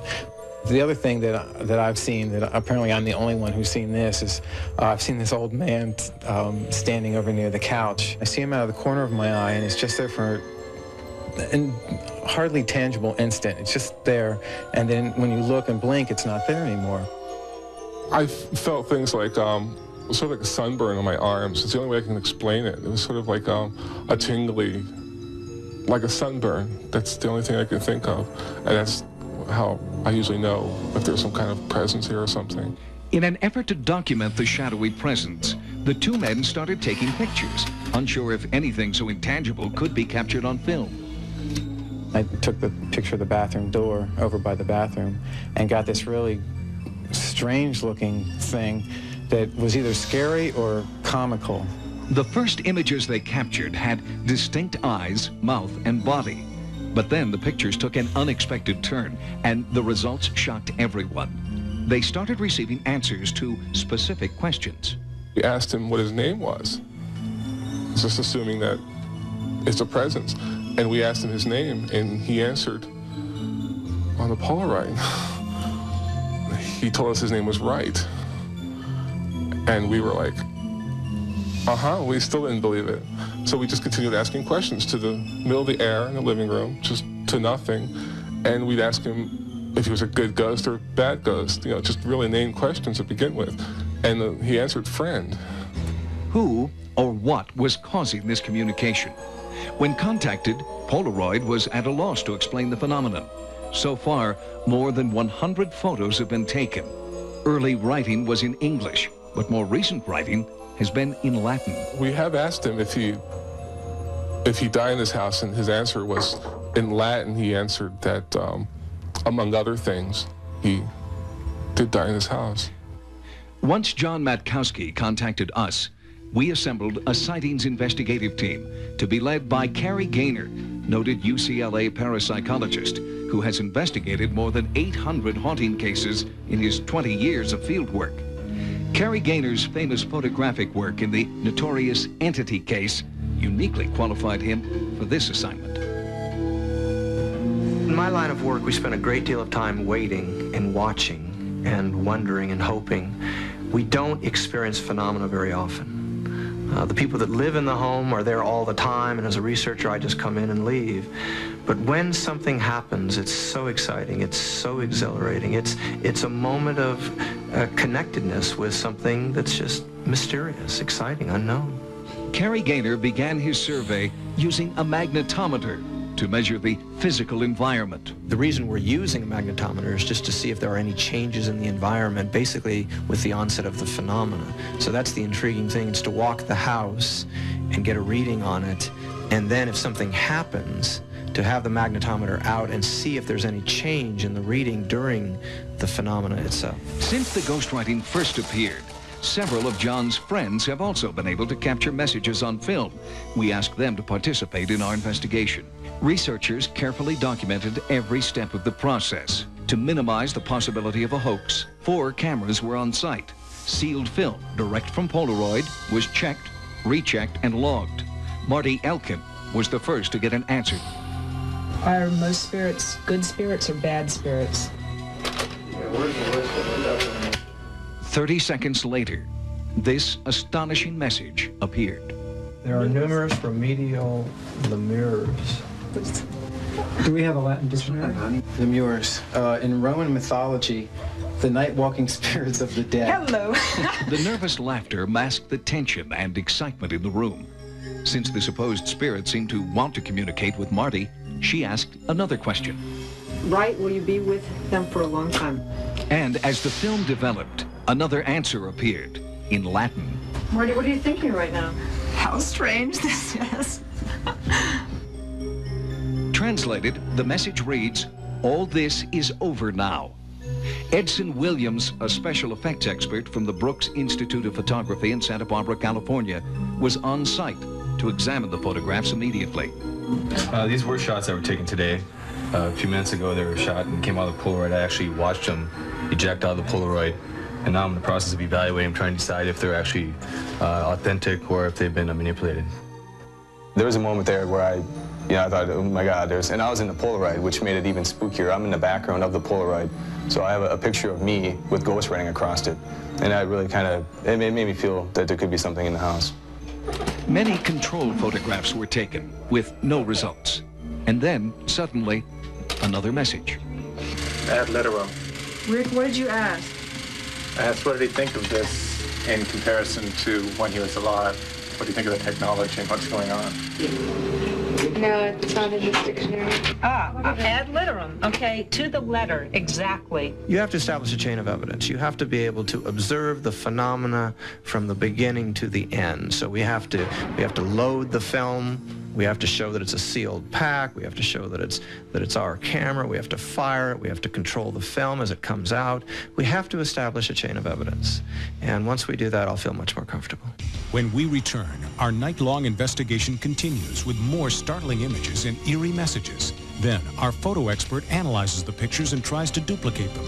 And later, a paranormal investigator attempts psychic contact with the ghostwriter. Hard evidence is the ultimate goal for every ghost investigator. And the instant photographs in this case might be just the kind of proof investigators have been searching for since the earliest days of photography. Early camera technology was crude and hoaxes were commonplace. But with the publication of the famous Lincoln photograph, spirit photography began to be taken seriously. Significantly, virtually every example of ghosts on film has been exposed as fraudulent. Only now has Sightings been able to document what appears to be ghostly images on film in real time with witnesses present. Here you will see, without editing, the ghostwriting phenomenon on film. First, a fresh, sealed package of factory direct film is loaded into John's camera. This camera has been examined by photographic experts who found no obvious evidence of tampering. In this continuous action sequence, John Huckert poses a specific question. A picture is taken, and an answer to the question appears on film while the Sightings cameras roll. Is he here because you guys, or is he here because this home is his? Yeah, right. Are you here because of us, or are you here because of the house itself? Start doing this, Jesus. Yeah, I don't know. Hold it up. Thank you. Hey, Doug, do you know where the pepper went? The little pepper? 45 seconds later, writing appears on the photograph. What does it say? Genius loci. Oh, Graham. Who asked the question? What did you ask? John asked it. The other John took it. The question for this picture was, are you here for John or the house? And the answer came out in Latin. We looked it up, and the answer is fairly intriguing. The exact translation is the guardian spirit of a man or place. Without any obvious signs of tampering, the Sightings team had to ask, could this actually be a guardian spirit communicating from the grave? Or a hoax not yet solved? The camera and the exposed film were immediately sent to the Brooks Institute of Photography. Edson Williams, who had been on site during the investigation, developed one possible explanation. I scanned in the Polaroid at a high resolution using a digital scanner. When I scanned it in, I zoomed in on the image and noticed there to be individual hair fragments in the text. I increased the contrast and sharpness and edge sharpness of the image, and the hairs became more apparent. It appears to me, under high magnification, that is some kind of fiber, more than likely cotton. In his lab, Williams demonstrated for Sightings how he believes the writing could have been created. The initial step was to shoot pulled cotton with a 4x5 camera using E6 film. The next step was to pre-expose the Polaroid film. I removed the cover sheet of the Polaroid pack and inserted the transparency with the text on it. Using a flash pack, I exposed the Polaroid with the text. I removed the transparency, I reinserted the cover sheet, and loaded the film normally. Although Williams did create writing similar to that of the alleged ghostwriter, his elaborate process took over an hour to complete. It would be difficult to recreate the same process in the house with observers. It looks like cotton, but then again. Experts at the Polaroid Corporation in Waltham, Massachusetts, were at a loss to explain the ghostwriting phenomenon. I spoke with photo expert Howard Wurzel. We have never encountered it, and we've been selling film for now 50 years to billions of customers, especially film that was even higher sensitivity than the current color film. It could be what they're saying that it is. It's a possibility that somehow there's a field that they are capturing. Physically, I don't know how they could do that. The two individuals who brought the story to our attention say they didn't manipulate the film. The Sightings people who have been there on site and watched what's happened say that they didn't manipulate the film. Does that put your skepticism at rest? It depends on where the film pack came from that was loaded into the camera. If the film pack came out of a sealed box from Polaroid that had not had the seal broken, then the answer is yes, that would eliminate my skepticism. That looks like a fresh We screened a tape of the continuous action sequence inside the house, and Howard Wurzel saw factory-sealed film inserted in the cameras. They're very accomplished if it's a hoax. If it's real, it's something I've never seen before. Just on a personal level, isn't there part of you that would really like there to be something unusual going on here? Oh, of course. I mean, that's the desire to find spirits or design things that we haven't been able to find. It would be an uncovering of a whole new world to people if it were real. No way any of us can really know, I guess. This sort of has validated some of my beliefs that there is something on the other side, I guess is how you could say it. For parapsychologist Carrie Gaynor, the investigation will continue. The potential here is really unlimited. If they can write on Polaroid film while it's inside a camera, what else can they do? I mean, what next? It reaches to the outer limits of our imagination. Joining us now is Carrie Gaynor with the outcome of his investigation. Carrie, thanks for joining us. Thank you. Is this case in any way like other cases that you've investigated? I personally have never come across anything like this in the 20 years that I've been doing research, and I'm quite familiar with the literature, and I've never seen anything like this in the literature either. Where does the investigation go from here? What more do you need to know to draw some conclusions? Well, what I would like to do is to continue to go back there and try to photograph this writing again and see if I can get it out of my camera with my film to make sure there's been no manipulation on the part of the people in the home. Is this in some way more persuasive or more puzzling for you than past so-called ghost phenomena with cameras? Well, it's very exciting because I was there when the pictures were taken and the writing came out. But because it's Polaroid film, it's very difficult to analyze it properly. There's no negative to study. It would be very interesting to get this kind of writing on film with a negative. If it's not a hoax, what does it mean? Well, there are two possibilities if it's not a hoax. One is that this is mind-to-film communication, so that it's some kind of psychokinetic process. Their mind is impacting the film itself. The other possibility is that it's some kind of spirit communication, and that, of course, is the more interesting possibility, but both of them are very exciting to me. Carrie, did the ghost writing change in any significant way over time? Well, luckily they had dated their pictures, and when we laid them in chronological order, we could see a fairly definite pattern of some kind of growth or learning. The writing, the handwriting itself seemed to improve in some way, which I found very interesting. Carrie Gaynor, thanks for your investigative work in this case. When we return, a different kind of investigation when paranormal investigator Peter James records his psychic impressions at the ghostwriter house. Coming up next, our exclusive sightings investigation continues when a paranormal expert attempts psychic contact with the ghostwriter. In our search for all possible explanations for the ghostwriting phenomenon, we contacted Peter James, one of America's foremost psychics. You might remember Peter's astonishing work with sightings during our investigation at Alcatraz. Well, because of his startling communication with apparent spirits inside that haunted prison, we felt Peter could provide important insights into this case. Surprisingly, at first, he was skeptical.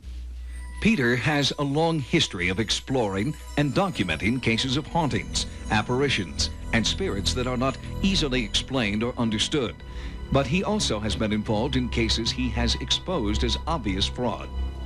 In all of my years of delving into the paranormal world, I have never seen an entity present itself in that fashion. But I will say that all things are possible, and perhaps this is something new that I have never encountered. Peter James works by reading the vibrations he claims to feel when he is in the presence of spirits. I feel that this area here is within the bedroom is a hot spot, or perhaps this is where the individual died in this particular area, because this is where I feel it strongest. Not only did he feel a presence, but within minutes, Peter said he was receiving several names telepathically. I received the name of Gilbert. I get, there is a John, there is a Stephen or Stephen, there is a Robert, but two most prevalent names, I say three, is Ramon, or Raymond in the bedroom, and Evelyn, who is here, and Amelia is throughout. And I am getting an essence of all three of those names vibrationally. John Huckert and John Matkowski had already researched the names of the home's previous owners. Although they had not shared this information with Peter James, he had correctly named several people on their list. Now, this is a list of the people who've owned the house since all the way back to 1848, when there wasn't even a house here. And going over the list, we see in 1911 and 1912, 3 women lived here. One of them was named Amelia. In 1941, someone named Robert was here. In 66, someone named Gilbert owned this property. Having successfully identified 3 potential spirits inside the house, Peter found what he called a spiritual vortex, a kind of doorway through which spirits might be entering the house. I feel a very strong vibration, like something is definitely coming up from the floor and wants to come up to the ceiling.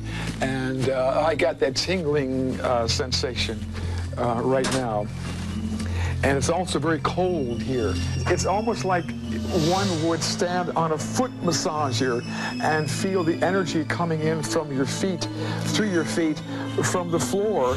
I'm feeling that vibrational feeling, like something's coming, and if you look at my legs, they're actually trembling, and it feels like something is coming from below, and it's going through my entire body. Polaroid pictures of Peter James standing in the vortex also contained strange images. Feels like something could literally come from below and come through the floor, and it feels like something is beginning to surface.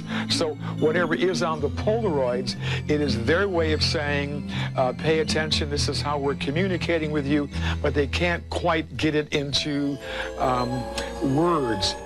Peter James felt strong, unsettling psychic vibrations during his entire stay in the house, and the pictures taken of him did seem to show evidence of the ghostwriting phenomenon. My experience here today clearly is telling me to convey to you that your probing here should be ongoing. During his investigation, Peter James felt that the physical body of the ghostwriter could be buried on the property. In a bizarre quest for an explanation to the ghostwriting phenomenon, John Huckert and John Matkowski are now digging up their property in search of human remains. We'll keep you updated on their findings. Researchers who investigate sightings of ghosts and apparitions often find that the site of the haunting has a mysterious, sometimes brutal past. When one of our viewers called to report bizarre ghost activity in her house, our first step was to look into the history of the house, and we did find that it had been a place of misery and torment. The evil began in 1984 in a small town in central Maryland. It's the kind of town that seems to promise the American dream. But 2 brothers were living a nightmare in one house in this quiet town. For a long time, it was their secret. But the day the boys, age 4 and 6, told their mother, She told the police. What happened in this house to those two children is an absolute nightmare. The children were raped and molested repeatedly. They weren't safe because of the danger that lived within, and that danger lied in their own father. He was convicted of sexual child abuse, but the boys insisted they were not the only victims. They described the brutal rape and murder of an infant. I don't think it's far-fetched to believe that a baby could be stabbed repeatedly, dismembered, and then decapitated, and then literally tossed into a creek. And of course, that's what we believe happened in this particular circumstance. The police found no proof of murder. The father served just 18 months in prison. The house, with its monstrous memories, was sold to another family. Just 6 weeks after moving in, the new owner died suddenly, leaving his wife and 3 daughters alone in a house they now believe is haunted by an entity they call the Beast. This beast has molested, raped, choked. He's touched, he's punched, he's scratched, and I just feel like it's getting stronger. The first time something had happened to me, I was laying in my bed and I woke up for no reason. And I heard this breathing and I could feel it in my ear. It was like, he said in a real deep voice, he was like, make love to me. It was pinching my breast very hard and it just squeezed me on my behind. It was like I was being sexually assaulted by it, like it was taking itself and entering into my body. The family fled the house and called Sightings for help. They sent this video, a record of the night the so-called Beast scratched the 13-year-old daughter. First it scratched me on this side of my face, and it hurt bad. Then it scratched me on this side of my face, and it actually broke the skin down here, and it was bleeding. And I was just crying, hysterical, and it was saying, your family can pay its respects now because you're mine. And it was saying, you can run, but you can't hide. The family refused to return to the house alone. Sightings agreed to send a team of ghost experts from the Office of Scientific Investigation and Research. When we go into a home to investigate, we look at, first and foremost, the environmental factors that are contributing to the situation. We look at the physiological elements, and we look at the psychological elements of all those in the family. Specialists descended on the house, armed with technology. Their aim was to electronically document any appearance by the supposed beast. We call it a beast because of the size of it. I remember I looked up and I could see it, and it was just huge. I was not imagining it, I was not sleeping. It was very, very real to me. And then I felt the tongue. There was a very pointed tongue. The thing pushed me back on the bed. And when it did, I felt this extreme weight on me. It started screaming at me, very raspy, very deep voice, and it was like, whoa, whoa, whoa, and it just kept doing it and doing it. And of course, at this point, I'm screaming. I was laying in the bed next to her, and her body, it was like her heels were on the bed, and her head and shoulders were on the bed, but the rest of her body was arched up like a bridge. I know without a doubt that it was trying to have sex with me, and it was trying to rape me, and I was just powerless. There was just nothing I could do. It is terrifying. It's not something to sit around the kitchen table and say, oh, haha, the ghost was calling my name last night, or the ghost wanted to have sex with me last night. Isn't that funny? It's not funny at all. Because of the women's terror, we had a security firm install 24-hour surveillance cameras throughout the house. Investigative devices were also put in place for the night-long vigil. The team prepared to monitor the environment, radioactivity, changes in light and electromagnetism, and the temperature, sound frequencies, and gravitational forces within the house. The neighborhood was also scoured for evidence of unusual levels of pollution or energy from power lines, something to scientifically explain the phenomenon that plagues this family. I seen a tall man, very skinny, long arms. It was just like a flash of light, and it was so fast, and it was at the end of the bed, and that just, startled me. Just like did a belly flop right on me. And I was like stuck in this position, and I couldn't move, and I was like, Mom, Mom, but I could not get my voice out. I was like, Mom, Mom. It was like pins and needles, but it was coming from the inside out instead of outside in. it came off me, and I just felt like my whole body just lifted right off the bed, and I fell down. It was very frightening. The first night back in the house, the family crowded into one bedroom and refused to turn out the light. Okay, let's lay down. Good night. Good night. Everyone say their prayers. They tossed and turned, 5 in one bed, 4 other bedrooms empty. Your feet are freezing. Would you shut up? This is the most aggravating time. Shh. Let's rest. After midnight, one daughter came into the living room for a cigarette. It's about 2 o'clock in the morning. And this usually seems to be the time when it'll start building up. And you'll start hearing sounds in the house if anything's going to happen. And by 3 is usually when it gets to the peak. If everybody's sleeping and the house is quiet, that's when it seems like it's the strongest. I feel like it's here, and I wish if it was, it would just show itself or do something. The night passed without incident. Day 2 brought more tests. Psychiatrist Elizabeth Targ worked with the family. It feels like your heart is beating like very hard against your chest. I feel like I can't breathe. I felt like I was dying. Technician John Pori conducted physiological tests. The family agreed to sleep that night with the lights out, heads wired to measure sleep patterns and dreams. Our camera was equipped with a night lens to photograph the house in darkness. Christopher Chacon monitored the sensing equipment. This was one night the women wanted something to happen, but again, the house was silent. Everything that we saw in the house on Utica Road and everything that's been told to us by the family members could be rationally explained in one way or another according to the laws of nature and physics. I still feel as strongly as we did in the first interview that those things happen in reality. They actually did happen, and they happened the way that I explained them. It's the eternal question for paranormal investigators. If nothing happens, is it all a hoax? Or is the terror the family calls the beast lurking in the background, waiting for the investigators to leave before it will return? I still feel there's a lot of evil in this house.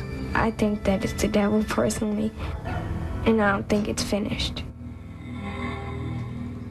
The inability to catch a ghost on tape has proven to be the ultimate frustration for investigators like Christopher Chacon.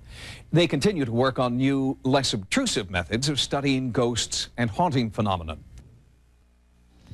On a recent edition of Sightings, we sent our investigative team to Maryland to help a family plagued by what they believed was a ghost. Although no apparition showed itself to our team, the family continues to be concerned about what they call the beast. So paranormal investigator Peter James has agreed to work with the family on a psychic level. During our initial investigation, the family revealed they were being assaulted by an entity in their house. In the weeks since our team left the site, the ghostly activity has continued unabated. There's been a very active period since they've been gone. They've been gone a couple of weeks, and the scratching has started again. My youngest daughter's been scratched really badly. After seeing a Sightings episode featuring psychic Peter James, the family thought they'd finally found someone who could help. We just felt like that's the guy that we need, somebody who can come in here, identify what it is, and deal with it and send it on its way. After a brief walk through the house, Peter James felt he was dealing with more than one entity. I would say there are about 6 ghosts in this house, 6 entities. I feel we have a forceful entity who is the mainstay, who is the ringleader, so to speak. It wants to gain more control. It wants to maintain control. And my being a fighter of sorts with this sort of activity, I feel that I'll clean house. Peter then conducted a more thorough inspection of the site to identify paranormal hotspots. Hello? Hello? Hello? I'm getting a name that I believe dwells in this area, or certainly within this structure, and I get a name of Philip. I also receive a name of Patrick. I am rather saddened by the vibrations that are here. I feel a lot of sadness tonight, but this is truly one of the hearts of the house. The family confirmed that the laundry room and the basement were 2 areas where particularly bizarre events had occurred. Peter was also drawn to an upstairs bedroom. I am also picking up a female entity who is loving and that is peaceful, that I believe that dwells here, not in this room necessarily, but throughout. And I get the name of Rebecca.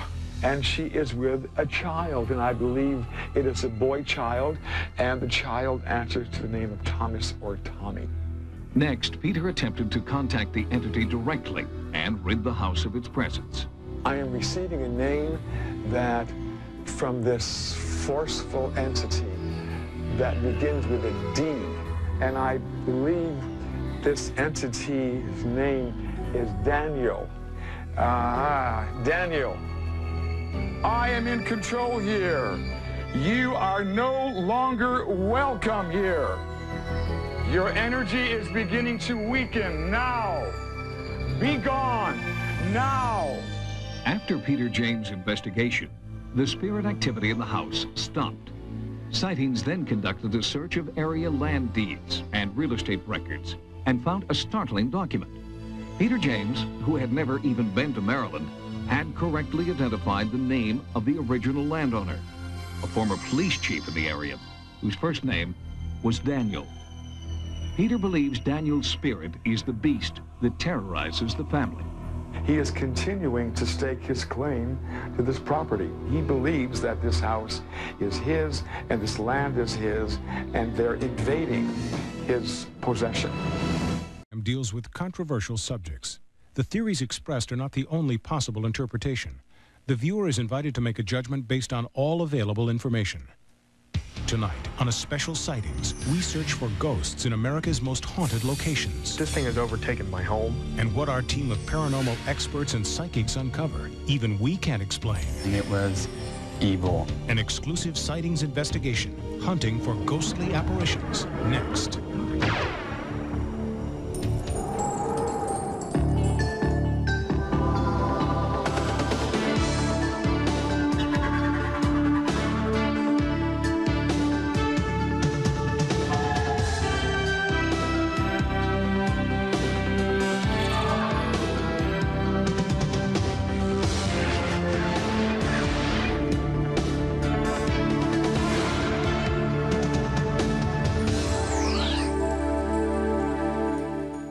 Welcome to Sightings. I'm Tim White. Tonight, a special edition of Sightings dedicated to ghosts.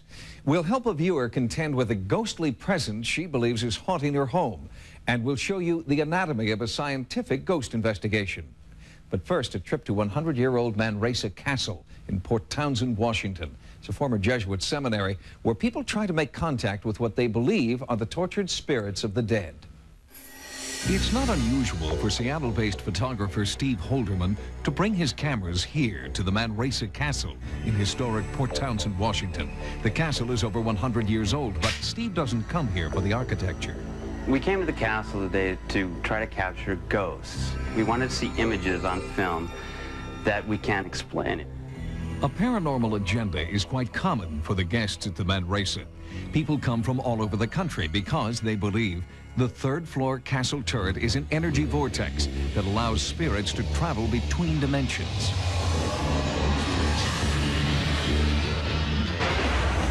People commonly come from all around to see the ghosts. There are people in Seattle that come here regularly to see ghosts, especially on equinoxes. And Halloween night, you will always find somebody occupying 306. The third floor of the Manresa Castle is supposedly haunted by several different ghosts. Historical documents show that at least 2 people committed suicide here. In room 306, a woman jumped to her death in 1921. Room 302, the famous turret room, is popular with amateur ghost hunters who request the room months in advance, then record their experiences in this special book. Records indicate that when the castle was used as a seminary, one disturbed Jesuit priest hanged himself here.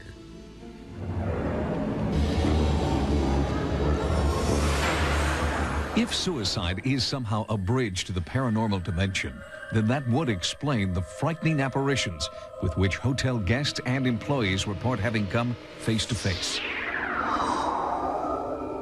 People are often introduced to the castle by newspaper accounts or from former guests. Rod Freeman and Sue Johnston come here regularly with their teenage sons and their friends. They all claim to communicate with spirits through their Ouija board. Definitely the darkest feeling that comes out is this Jesuit priest. We decided to ask him for page numbers in the Bible because that's easy to get through the Ouija board. There's a row of numbers there. Sure enough, he revealed to us a page number. And it's something that went along with the idea that he was perhaps evil or perverted in his life, and this is what brought him to the point of suicide. And we found a passage here in Psalm 101. A perverse nature shall be absent from me. I will not entertain. Evil, I will silence him who secretly slanders his neighbor. I will not tolerate one who is conceited and arrogant. So perhaps he's trying to tell us something about himself. People want to be scared. People want to be scared. That's why we're here. That's why we come, to experience what others have written about in these diaries that are in the rooms. Sue and her friends have had eerie experiences here. You'll find their paranormal accounts in this hotel diary. I've seen Kate, and I'm pretty sure that she exists. You could make out a face in the shadow. You're frozen and just wait for morning to come so you can share your experiences. You don't dare get up. You're too afraid to get up. The forlorn ghost of Kate is by far the most common sighting reported at the castle. Although Kate lost her life in room 306, she's often reported lingering in the turret room. With so much haunting activity in such a concentrated area, Sightings arranged for psychic Rhonda Griffin to come here. Psychics claim to be able to tune in to a ghost's paranormal channel. Rhonda has a history of investigating hauntings and asked to be told nothing about the history of the castle. As a professional psychic, Rhonda allows us to see publicly how other guests have reported feeling privately. It's right in here. I can feel something right in here. It comes right up to the back of my neck. Someone's crying. Someone's crying here. Someone's waiting here.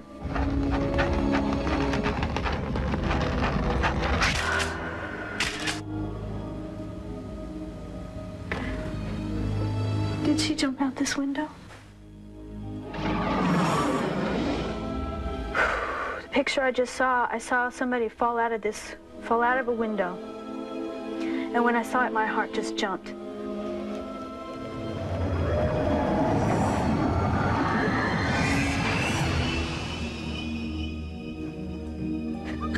Rhonda claimed to be tapping into another dimension. With great emotion, she was able to articulate the tremendous pain and suffering she felt reliving Kate's suicide. Rhonda was describing in great detail shocking events that other guests had only reported seeing briefly. The psychic energy Rhonda was experiencing led her down the hallway to the turret room. I'm feeling an energy vortex coming right down through the center of this. Now, a lot of times the way things are built, they'll help to amplify particular energies. Now, most places are built on what's called ley lines, okay? And it's a concentration of energy. Where these ley lines cross is where energy vortexes are created. Rhonda felt that the energy vortex was at its strongest in the castle's attic. Then she began to sense the period when the Manresa was a seminary. It feels like right about here, and I'm like walking through like a time warp, and it feels like I'm going back to another time that this place was very different. The structure was very different. It was used, it didn't have a family. I don't feel a family. Oh, I don't feel a family. Allow the base thought to attract their attention. I despise it in practice. I'm watching a man sitting on the floor. He's isolated, he's alone, he's holy. I see him. He's almost like, he's seated. And he would come up here. God. God. Oh, God.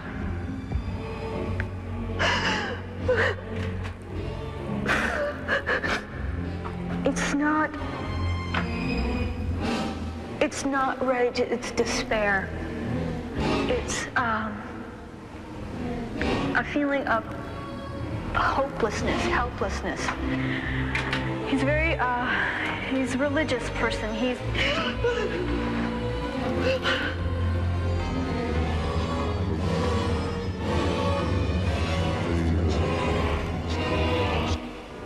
I see a body swinging.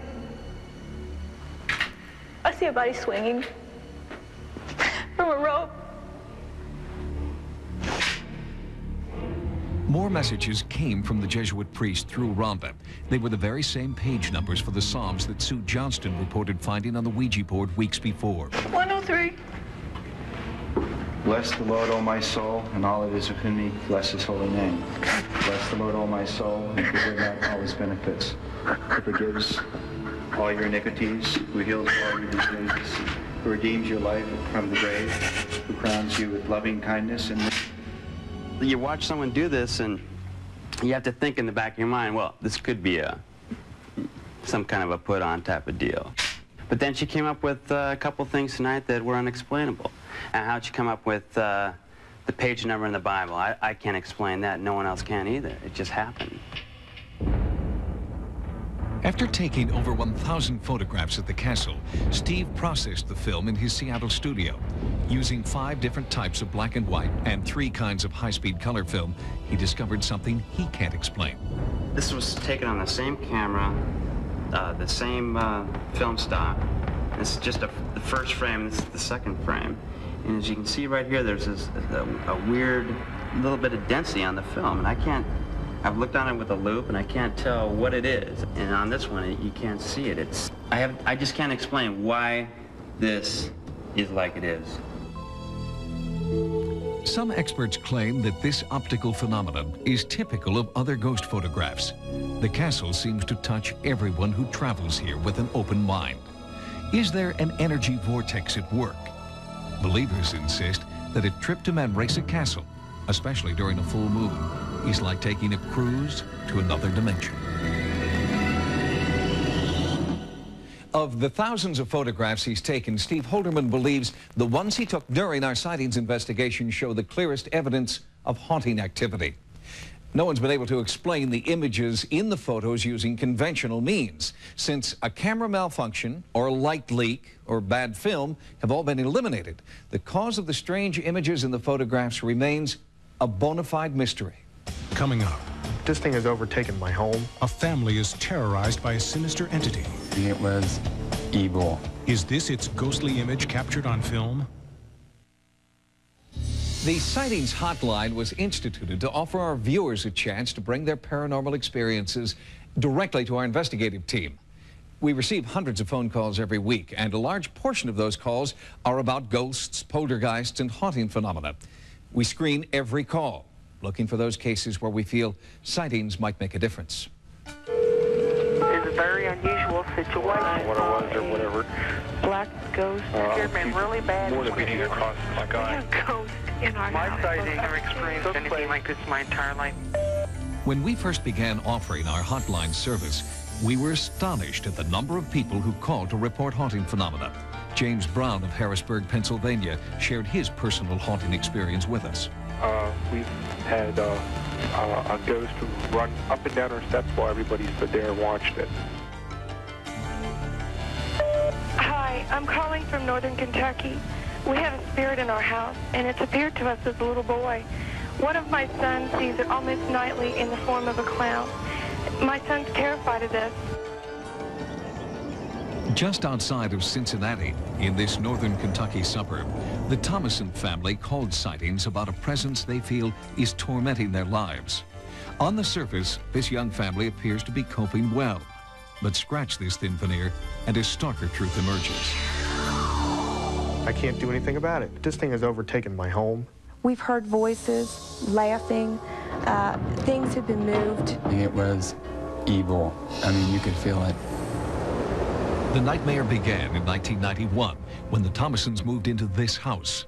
They claim strange phenomena hit them immediately. Doors that had been closed and locked started slamming. Objects came off the walls, and Kathy felt a mysterious presence watching her. I was in the bathroom, and he was looking in at me as I was taking a shower. I turned to look, and he disappeared. Things got much worse for the family when 3-year-old Mikey started describing apparitions in his bedroom at night. An apparition that took the form of a clown. He's just totally, deathly afraid to be in his room by himself. He will sit there and cry and scream that he's scared. And he would say, the clown is in my room. Why is it that the image of a clown is tormenting this family? The Thomasons believe it may be the spirit of a boy who followed them home after a weekend trip to what had been a country club. We had come here to see what was going on because we had heard the rumors of devil worship. It's since burned down. It was arson, but we think this is where we picked up the spirit of the little boy. Many parapsychologists theorize that spirits can attach themselves to living people for security. But why then would the little boy be tormenting the family? It just seems like it wants us apart. And it wants me out of the picture. I feel that very strongly. They need something done because it's going to end up tearing up their family. In desperation, Kathy called the Sightings hotline. We responded by asking Dr. William Roll to survey the home using scientific instrumentation. 1.0. I brought in a magnetometer that measures magnetic fields, and we have found that psychic experiences seem to occur in regions where there are strong magnetic fields. Unusually high levels of electromagnetism were found in the hallway between the two boys' rooms. So we have a high magnetic field in this area. Then he interviewed each family member. He was particularly sensitive to the fears expressed by Mikey. You like the clown or you don't like him? I don't like him. Show me where you saw the clown. Now, just point to it. That. Okay, all right. The results of Dr. Roll's investigation failed to prove conclusively that a ghost exists in the home. He did, however, have a recommendation based on his findings. They need to get rid of the strong magnetic fields in the bedrooms of the two boys. The main electrical wires coming into the home are located directly adjacent to the boys' rooms. There may be a connection between this electric source and the experiences of Jimmy and Mikey. Psychic Irene Hughes was also part of our Sightings investigation. She carefully examined each room and tried to telepathically communicate with any spirits in the home. Irene then worked with Mikey, guiding him through a series of specially designed exercises. Her goal was to help him cope with his fears. Clown leave. Clown leave. Okay, we're going to tell you bye-bye. Bye-bye. That night, for the first time in more than a year, nothing unusual happened in the Thomason home. Apparently what she did took care of the problem. There were no unusual sounds, no bouncing around, no footsteps. There was nothing. After Irene Hughes left the house, our investigative team took more videotape and photographs at the site. Later, when the still camera film was developed, something strange appeared. This photograph shows an unusual and unexplained formation on the right side of the frame. Ghost experts we showed it to said this image is consistent with other alleged ghost photographs. As soon as we discovered this new photographic evidence, we alerted the family. Although they feel the ghost is now out of their lives, they promised to keep us informed if the haunting phenomenon returns. Coming up, a Sightings exclusive. A team of paranormal experts attempts to contact a frightening ghost haunting this California landmark. Next. In previous ghost investigations, we've often called in the experts at the Office of Scientific Investigation and Research. But in this case, they contacted us with an important new investigation. In Ventura, California, there have been unsettling reports of spirits haunting what was a turn-of-the-century hospital. And now the haunting activity appears to be spreading to the surrounding neighborhood. The haunting began at a city landmark. High above Ventura, California, the old Bard Hospital has been the scene of numerous ghost sightings. And now, reports of haunting activity are coming from almost every building on this block. Local residents are scared, and they've called in Christopher Chacon, Peter Aykroyd, and John Berry from the Office of Scientific Investigation and Research. We were contacted by various people in this community because there have been a variety of strange events occurring, including apparitions or ghosts, if you want to call them. We haven't been able to discern that specifically. But some pretty spooky kind of stuff has been going on up here, so we thought we'd check it out. It opened up this far for fully a beat, and then it closed again. I was sleeping. It was about 2:30 in the morning, and a voice said, "Hey," woke me up, and I felt a tap on the shoulder. He had a very cold, strange look in his face, almost very empty. For the last several years, residents claim that an entity or entities have made their presence felt to those who live and work around the hospital, now converted to offices. Tina, a former office worker, claims to have encountered several spirits. Her identity is hidden because Tina fears reprisals from the spirits. I felt a cold hand touch my shoulder, and I looked in the direction, and standing there was this old man with white, gray hair, and I just remember his face was very defined. This startled me so bad, I just stormed down the stairs and headed out the door, and the door slammed shut. And I looked, and the guy was there again. Some believe this old man, who has been spotted on several different occasions, is actually the spirit of Cephas Bard, founder of the original hospital. It's assumed it's Dr. Bard. I'm told that there's another presence, which is a young girl. She was apparently run over by a milk wagon or something, and she died in this hospital as well. But there are other theories about the paranormal activity plaguing this neighborhood. I have found that ghosts seem to be active in areas where you have different cultures in conflict. And here we have the Indian people, the Spaniards, Mexicans, Chinese, Yankees, all sorts of different people. And when you have these groups, sometimes of bloody confrontation, it leaves things behind. The structures in this Ventura neighborhood were built on the site of an ancient Chumash Indian burial ground. Could this be the source of the haunting? You were walking through the parking lot and you looked over to one side and there was a group of Native Americans standing there, paint, no clothes, but with some sort of paint on? Right, and I remember beads, and there was men and there was children, women. I got in my car, started to drive away, and as I backed up, I looked in the window, and all of a sudden, just like that, no one was there. Later that night, I participated in an overnight surveillance at the old hospital. The equipment that you're using is pretty high-tech stuff. This is the what now? These are Generation 3 night vision goggles, and these are able to give us complete visual capability in total darkness. So in complete darkness, I could still see something. It's really pretty amazing. You can see everything, and it's all washed in green light, but you can see quite a bit of detail. Would I see everything I could normally see in daylight here? That and more, I'd say. You can see more? In the infrared mode, it picks up aspects of the luminous environment that we can't perceive with the normal naked eye. Peter Aykroyd and the other members of the OSIR research team have conducted over 600 paranormal investigations, and in each case they must find unique solutions to the problems associated with finding ghosts. This particular investigation is just beginning, and it will be many more months before the team can draw any conclusions about the source of the paranormal activity in this neighborhood. They are hopeful, however, that this will be the case where they can not only pick up the presence of spirits through their equipment, but also communicate with the entities reported here. As you've seen tonight, viewer participation is essential to our sightings investigations.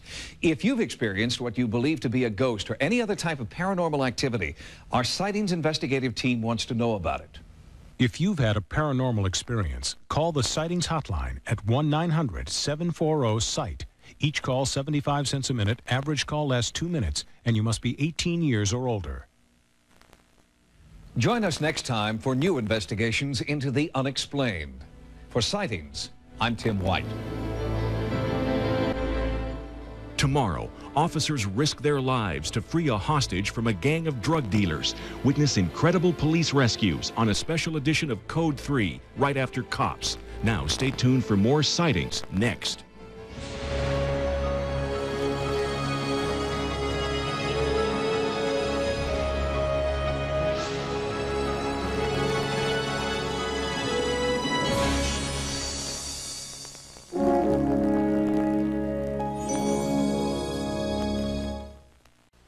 This edition of Sightings, a frightening entity leaves a bloody trail. Sally, stop it. On tape, it's a stunning paranormal event. She scares the living daylights out of me. Then, from America's UFO hotspot, evidence of an extraterrestrial invasion. We've seen an extraordinary increase in large-scale contact events. And this man's gift is haunted by the faces of death. I bring life to death through my artistic abilities.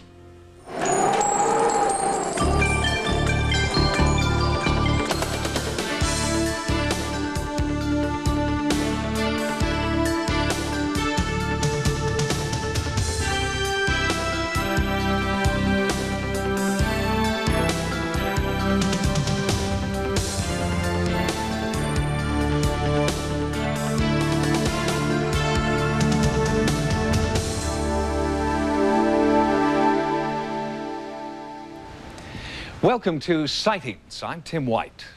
A ghostly presence on videotape. It's the one piece of hard evidence that's eluded our ghost investigations. Until now. When Sightings received a call from a beleaguered family in the Midwest, our team went to investigate. What they found was haunting activity unlike anything this Sightings crew had ever seen. The result was hours of bizarre, ghostly activity captured for the first time on videotape.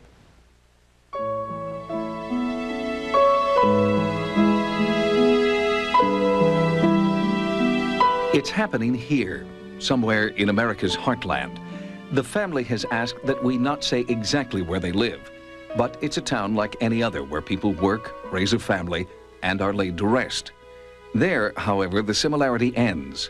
We were told at least one soul here is not at rest, and that her spirit is trapped inside this house. Spirit, ghost, entity. It has many names, and many ways of making its presence known. The family here fears ridicule and persecution. They've asked us not to use their real names, so we'll refer to them as Pamela, Jeff, and their infant son, Donnie. The first signs of something out of the ordinary began when the young couple moved into this 128-year-old house in January of 1993. At first, the haunting activity was subtle and only seemed to be occurring in one small bedroom at the top of the stairs. Pamela and Jeff had a weird, indefinable feeling that something wasn't quite right. Their usually docile dog started feeling it too. She would whimper and cry any time she came near that room. They now feel the persistent barking was a warning they did not heed. As these home videos show, after the birth of their son, Donnie, the bedroom was converted into a nursery. It was here that an entity began to show itself. Pictures of newborn Donnie were marred by strange blocks of free-floating light and shadow. It happened on roll after roll of film and with 2 different cameras. Even more bizarre was the discovery, when this photo was enlarged, that the crayon on the tablet seems to be held in space by an invisible hand. We tried to recreate this photo with wires, pins, and other tricks. We could not.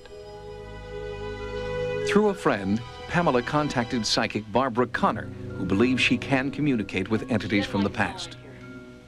I was thinking it was a little crowded. Yeah, she doesn't like it. She says too many people are in here, get out. Within a few minutes of her arrival, Barbara began to communicate with what she felt was the spirit of a child. She said the spirit was that of a little girl named Sally, and that she was there to protect the baby Donnie. Barbara believes that the blurs and streaks in dozens of family photographs are actually a physical manifestation of Sally. We wanted Edson Williams, a trick photography expert, to give us his opinion.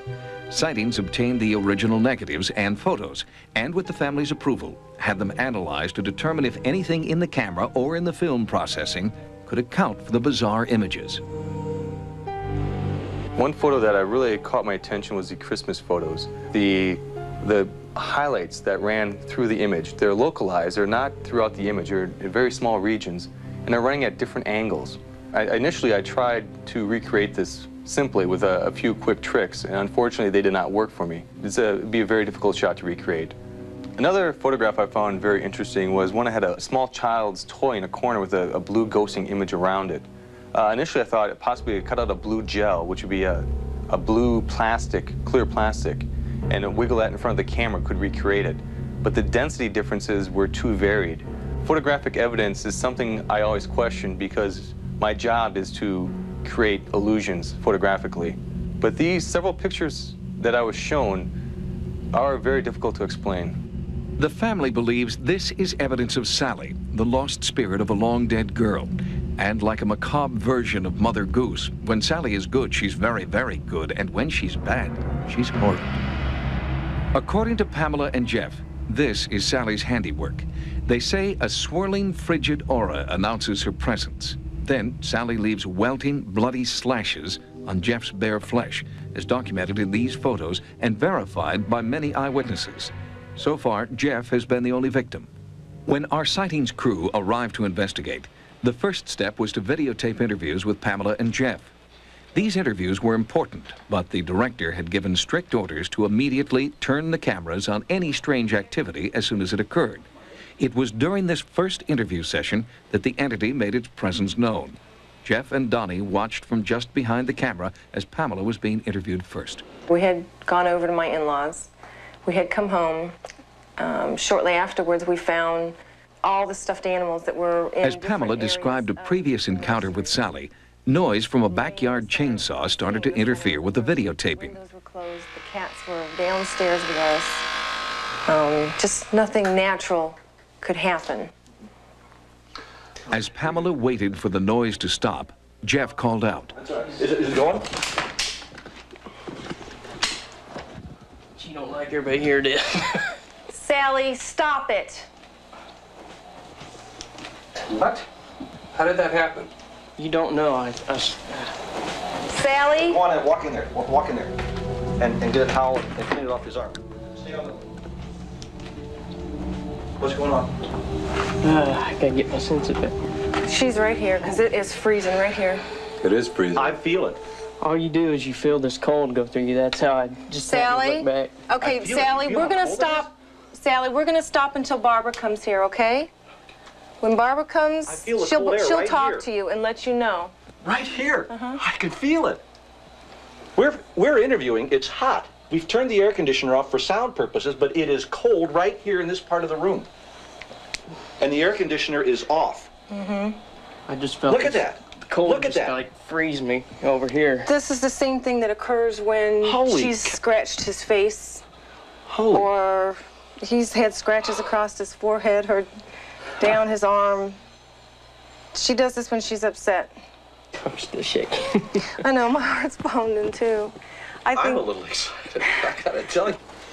Well, we've had a little excitement this morning. Oh, really? Already? Yeah. The family asked psychic Barbara Connor to join our investigation. They felt Barbara could communicate with Sally and help calm her down. Feeling good?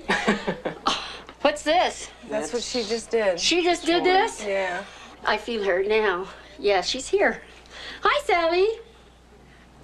What's going on? Excitement. Yeah. She's excited. It's really cold. Okay, it's okay. Yeah, she's excited about all this. Is she liking it, or is she upset? She's upset. She's a little upset.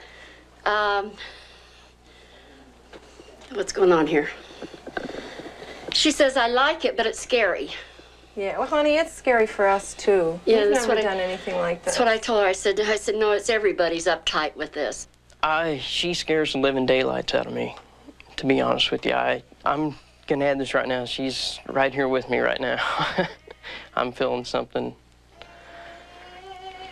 really cold shoot around my stomach. We asked Jeff to describe what he was feeling. He looked like he was in pain, but Jeff didn't respond. For a moment, he couldn't speak. I've lost my breath, I'm sorry. Today, in the chair, as you guys were interviewing my wife, I was sitting in the rocking chair with my son. He was playing with a little toy, and we were tilted a little forward so we could watch the interview through the doorway. When this cold just shot through my arm, and it's done it before, I knew the feeling. It's just, I can't explain the cold. It freezes your bones, everything. And as I looked towards my arm, I had 4 scratches that were bleeding as I looked at them. And it's really frightening. Yeah.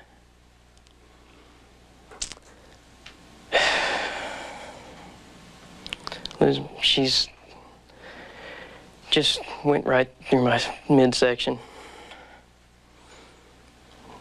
Oh my God, look. Look.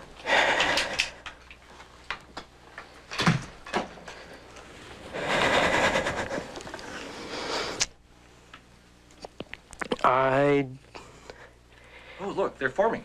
can't come up with an explanation why she does this. It's forming right there. She tends to do this to me because I upset her sometimes. And she wants to be noticed, I think, today. This family has asked to remain anonymous. What's happening inside their house is so bizarre, they don't want to become just another media event. When we return, our investigation continues. Coming up next on Sightings. And this is like the most profound thing I've ever seen in all parapsychology. This is fact, and you have it on tape.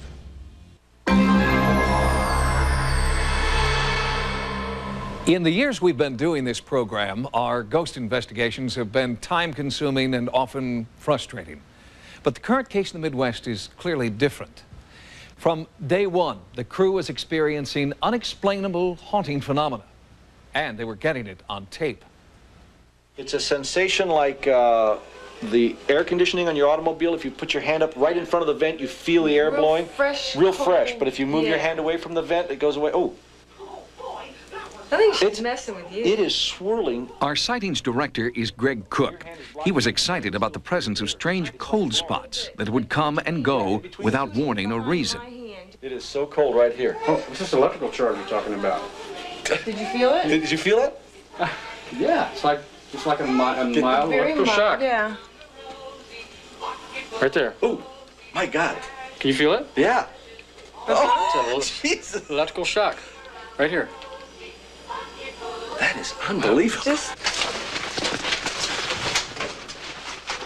Paranormal investigator Howard Heim brought in instruments that could measure the cold and magnetic energy everyone in the house was feeling. Howard Heim has documented over 100 reported hauntings throughout the world. Strangely enough, as soon as he arrived, our video camera began to malfunction. There was breakup, usually a sign that there's been some kind of electrical interference.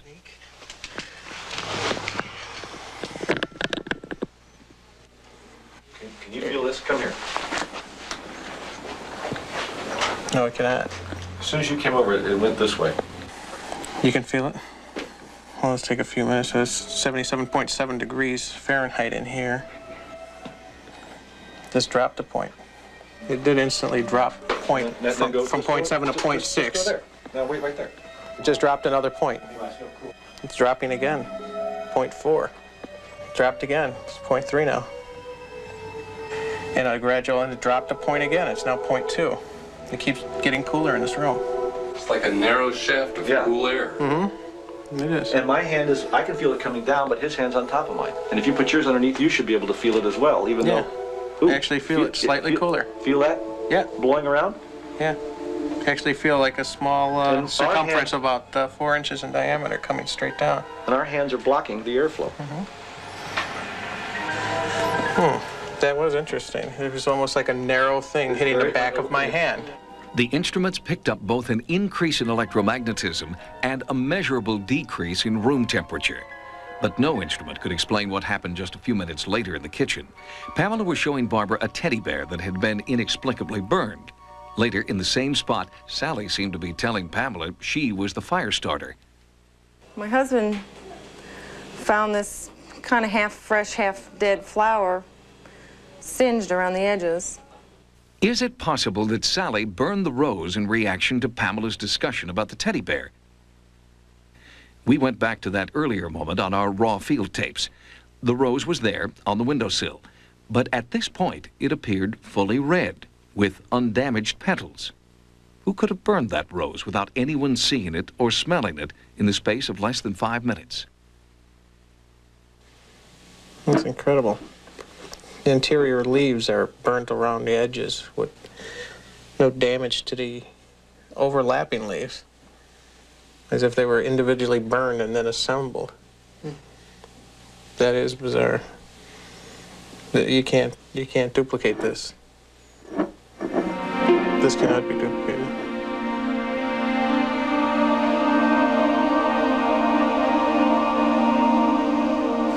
Well, let's go see, show me where she lives, so to speak here. And this used to be his cradle, but we've put it in here as like a gathering for her toys, things that she's allowed to play with and not get into trouble for. In the bedroom that had been the source of so much haunting activity, electromagnetic field readings were normal at first. Then Pamela felt that Sally had arrived. Oh, man. Yeah. Right here. The magnetometer needle jumped. Look at it. We're 2.5. Now we're at 3. I can actually feel it between my fingers. It's very light, but it is noticeable.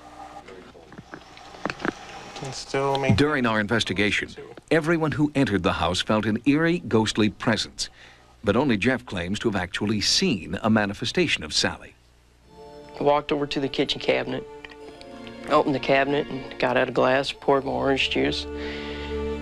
Started to take a drink, and as I turned around, there was a little girl standing not more than 3 foot away from me, just as plain as you are to me now. Just standing there with this plain look on her face, just looking at me like she was curious about me too.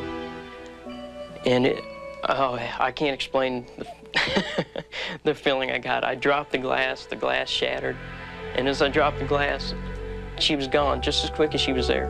It was just gone.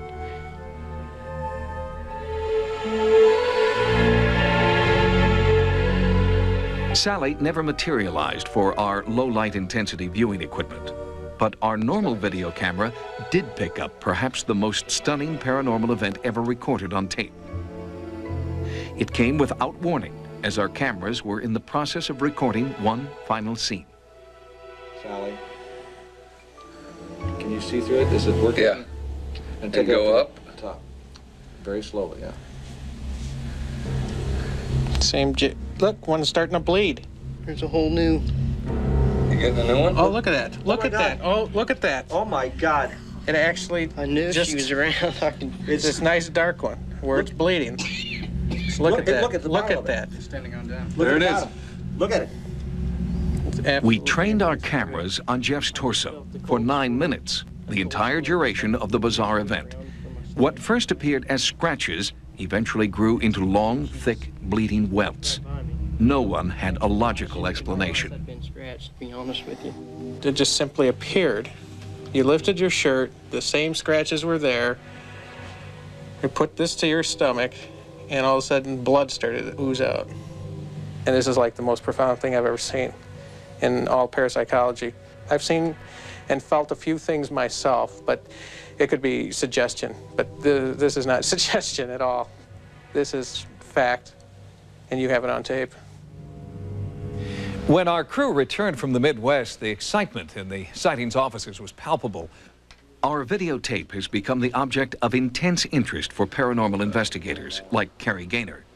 We ask him to view the tape, making careful examination in side-by-side views of the before and after frames taken while this bleeding scratch welted up before our camera.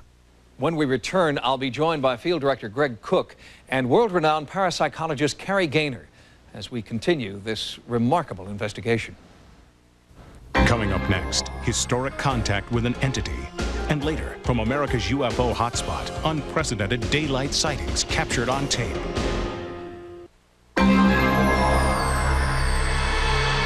Joining me now is Sightings Director Greg Cook. Greg supervised the crew on site during our investigation. Greg, you've earned your stripes in the news business for a long time. You've worked for 60 Minutes and elsewhere. Has anything like this ever happened before? Never, Tim. The frightening thing was that it happened early in the day at 10 o'clock in the morning with all of the movie lights on and all the people through the house. It wasn't like what you would presume you see when you see a ghost. It didn't happen late at night under candlelight and that sort of thing. It was in the confusion of the crew arriving and in daylight hours, and everybody felt it. That was the frightening thing. You actually felt this thing happen. Everybody in the crew did. We saw the rose and we saw the marks on the man's body. There was another incident that you didn't have, the bib? There was a shot that I thought might be interesting if she were to walk in carrying the baby, and the baby at the time was sitting in the high chair. So I said, let's just, move to this area of the room, walk in, and we'll begin. She took off the baby's bib, took 10 steps to the left, and walked back in again and went to put the bib on. It would not attach. The plastic cap beneath the bib had burned in the 20 seconds it took for her to walk away from the bib. I immediately smelled it and could smell a sense of charcoal and burning, but the plastic had melted, but there was no fire damage to top or bottom of that piece of plastic. And that occurred right while we were there, and it was a sort of a frightening moment. That did occur at night, and I felt a little uneasy about staying there. Well, you're a skeptical guy. Yeah. Couldn't all of this have been faked somehow? No. If we'd gone there and perhaps what you saw was cutting and bleeding, you might question, how did that happen? The fact was that everybody who came, film members, other friends of theirs, neighbors who had been there for the time of the taping, everybody in the room felt the same sensation of cold. I think there's a lot of interpretation there. But I do know that what I felt and what everybody else in our crew felt was a definite electrical energy. It moved around the room. You could follow it around the room. It wasn't something that we just kind of said, well, we thought it was there. It was there. Well, Greg, since you filed this report, Sightings has contacted parapsychologist Kerry Gaynor and asked for his insight. Mr. Gaynor is best known for his investigations of the now famous entity and poltergeist cases. Mr. Gaynor, you've had a chance to look at our field videotapes. What do you think? Well, I think it's very exciting. The nice thing for me as a researcher is that the cameraman held the camera on the blood spot from the moment it started to the moment the welts appeared. He never cut away. So we have about 8 or 9 minutes of raw footage, which I've examined, and it's very interesting. It's very exciting. I spent a great deal of time trying to determine which cases are worth investigating and which are not, and I think this one is. What are some of the more common signs of a haunting, things that show up here as well as other cases you've looked into? Well, one of the things I was intrigued by were the bears that were found in the middle of the room. And they went out of the room and they put the bears back. They came back and one bear was found in the middle of the room. Like poltergeist? That's right. This suggests a very playful kind of experience. And we come across this a lot. People take their clothes out, they get up the next morning, they're back in the drawer again. Just playful type phenomena. You think this family is at threat, in danger? Well, I think there are different types of things going on in this house. I wouldn't think there's one explanation. The bears appearing in the middle of the room is a playful type poltergeist experience. But the scratches on the man's stomach and his arm, and according to his testimony, he was yanked out of his bed. Those are pretty terrifying experiences. And yes, I'm a little concerned about that. We'll continue to look into it. Parapsychologist Kerry Gaynor, thanks for joining us. Thank you. On this edition of Sightings, Tim White and an investigative team encounter a frightening entity. I can tell that you're losing your breath right now. Oh, man. That's weird. These women share a terrifying memory of alien abduction. Do angels exist? These children believe they were saved by spirits from beyond. Absolutely no way that we could have made without some kind of help. And in Colorado, a deadly mystery continues.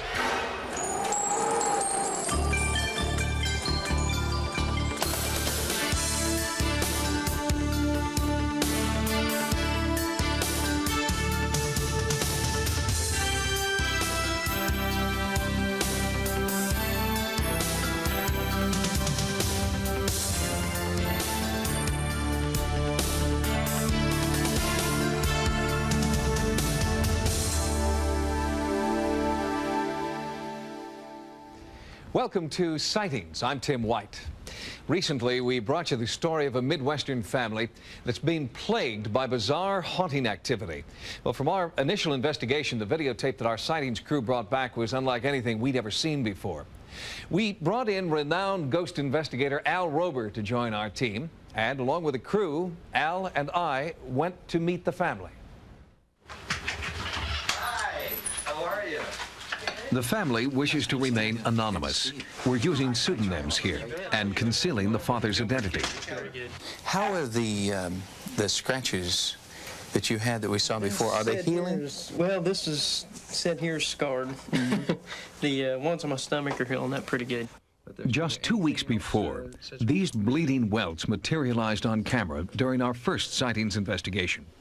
The tape of that event was analyzed by Kerry Gaynor, world-renowned parapsychologist who was lead investigator on both the entity and poltergeist cases.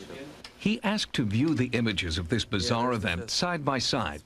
On the right, a frame of video with a long bleeding welt. On the left, an image taken 8 minutes earlier when our camera first began to roll. There's no welt visible. The exciting thing for me as a researcher is that the camera didn't pull away. It was there the whole time, and that severely reduces the possibility of any kind of hoax. Most of the cases we come across are playful, mischievous, bizarre, weird, and a lot of them have just normal, natural explanations. This case that involves scratch marks, this seems a little more frightening and something that we should be a little more cautious about in terms of studying the phenomena. The phenomena in this house, according to the family who lives here, are caused by Sally, the spirit of a 7-year-old child. They believe it's Sally who causes paranormal activity, like lights flickering on and off mysteriously, as seen in this home video. Thank you, Sally. Yeah, on the left side. Family photos have turned up with unusual blurring and discoloration, confounding our photo experts. During our initial investigation, paranormal researcher Howard Heim felt and recorded strange sensations of cold and electromagnetism. I actually feel like a small circumference about 4 inches in diameter coming straight down. Sightings camera operator Phil Lapkin was startled when an intense charge of static electricity began swirling around him. Our audio equipment was able to record a snapping sound along the floor and around his legs. On our return to the house, we asked ghost investigator Al Rober to gather additional hard data at the site. His equipment can monitor electromagnetic energy and minute temperature fluctuations. He photographed and examined items that were supposedly touched and, in some cases, burned by the entity. There's a chemical that's built on this. Tim? Yeah. I would assume from that, Greg, that you are feeling, well, something. Air conditioner's off. I feel it blowing right through here. Do you? Well, a little bit. I'm going to move over here and see if I can feel the same thing, though.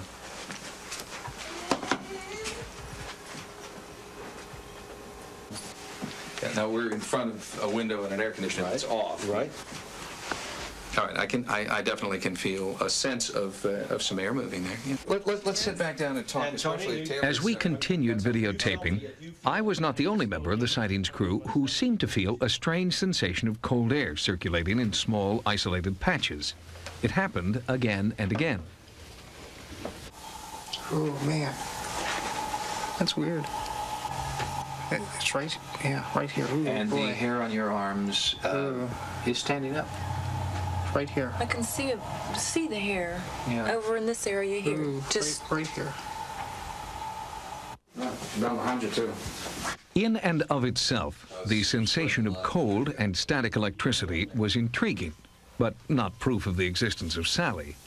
However, the sensations, some were feeling more strongly than others, were usually followed by physical harm to Jeff. More.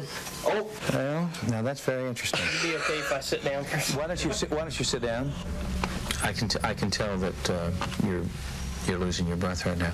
Sally, what did I tell you? Sally, we see you. We know you're here.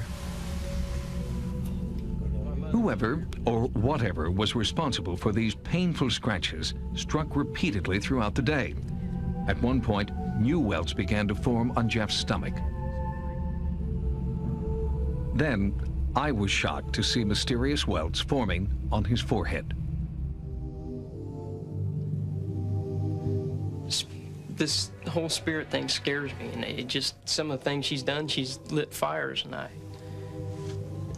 think, well, if she wants to hurt me, why couldn't she just light me on fire or whatever she does to some of the other things around here? But yeah, this is as far as she goes. Al, are you saying that virtually everything that you've seen here today could be explained through psychokinesis or some sort of projection? Yeah, that's exactly what I'm saying. Understanding his feelings here and his intense fear. He's very frightened and uncomfortable being thrust into this environment. That's not to say that there isn't a little girl ghost walking around, because in cases when you do have a poltergeist, they seem to draw off the same energies. What would your advice be to the couple living here? One of the things I would tell them would be to try to document some more of this. Another thing that I would do, I would certainly recommend them to get rid of the toys in the corner and get rid of any encouragement that is now going on for this little girl ghost. Whether the source of this bizarre activity lies within Jeff or in an outside entity who craves attention, the result is still unexplainable. What type of energy could create the frightening, diverse phenomena occurring here?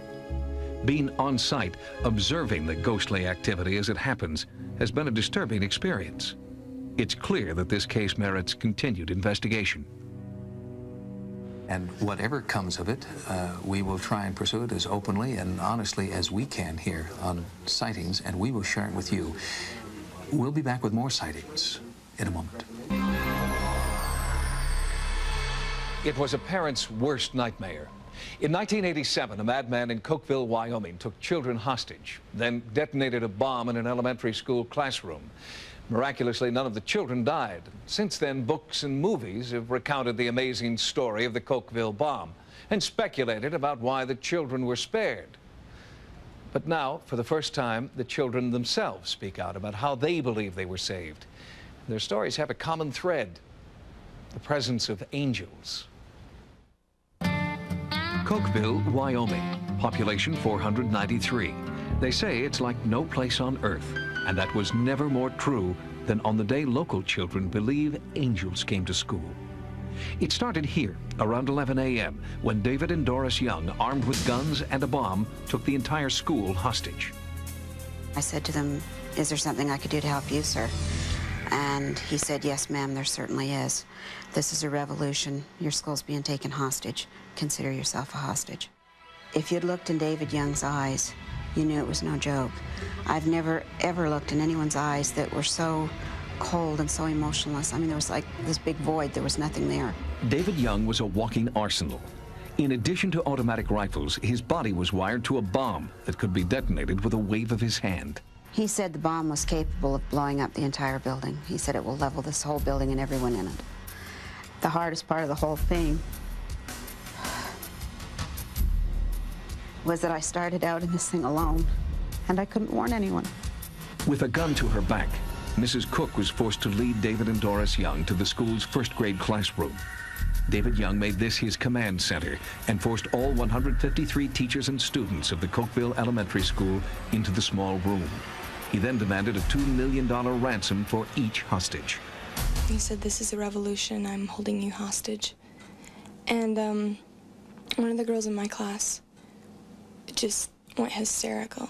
Young gave each teacher a copy of a bizarre manifesto outlining his apocalyptic plan for the children of Cokeville. He said, "God equals infinity, infinity equals zero, therefore God does not exist." David Young was insane, incoherent, and unreasonable. He was a human bomb with a hair trigger. The ultimate plan was he was going to, after he got the money, blow the building, the children, the adults, himself and his wife, everything. He was going to blow it all up and take us to this place that he referred to as the Brave New World. While the local police, sheriffs, and the FBI were outside, inside the sense of panic was escalating. We had children sick to their stomach, crying, you know, and asking their teachers, "Why can't we go home? I want to go home." Young grew more agitated. He taped off an area in the middle of the room where only he and Doris could sit. If anyone else stepped inside his square, he said he would detonate the bomb. Strangely, with the Youngs inside the square, the children felt safer. It was just like this total peace and this comforting feeling just touched everybody. It was just a feeling just to be relaxed and not to worry that you'll make it through it. I guess you could explain it as peace. Always, you know, that nothing could happen to us. The peace was fleeting. Without warning, the bomb went off. The room was almost instantaneous black. And we had teachers over there that were grabbing kids, trying to get them out through the classroom windows. This lady grabbed my hand and she pushed me out the window. And I don't know if I would have made it out because I was too afraid to move.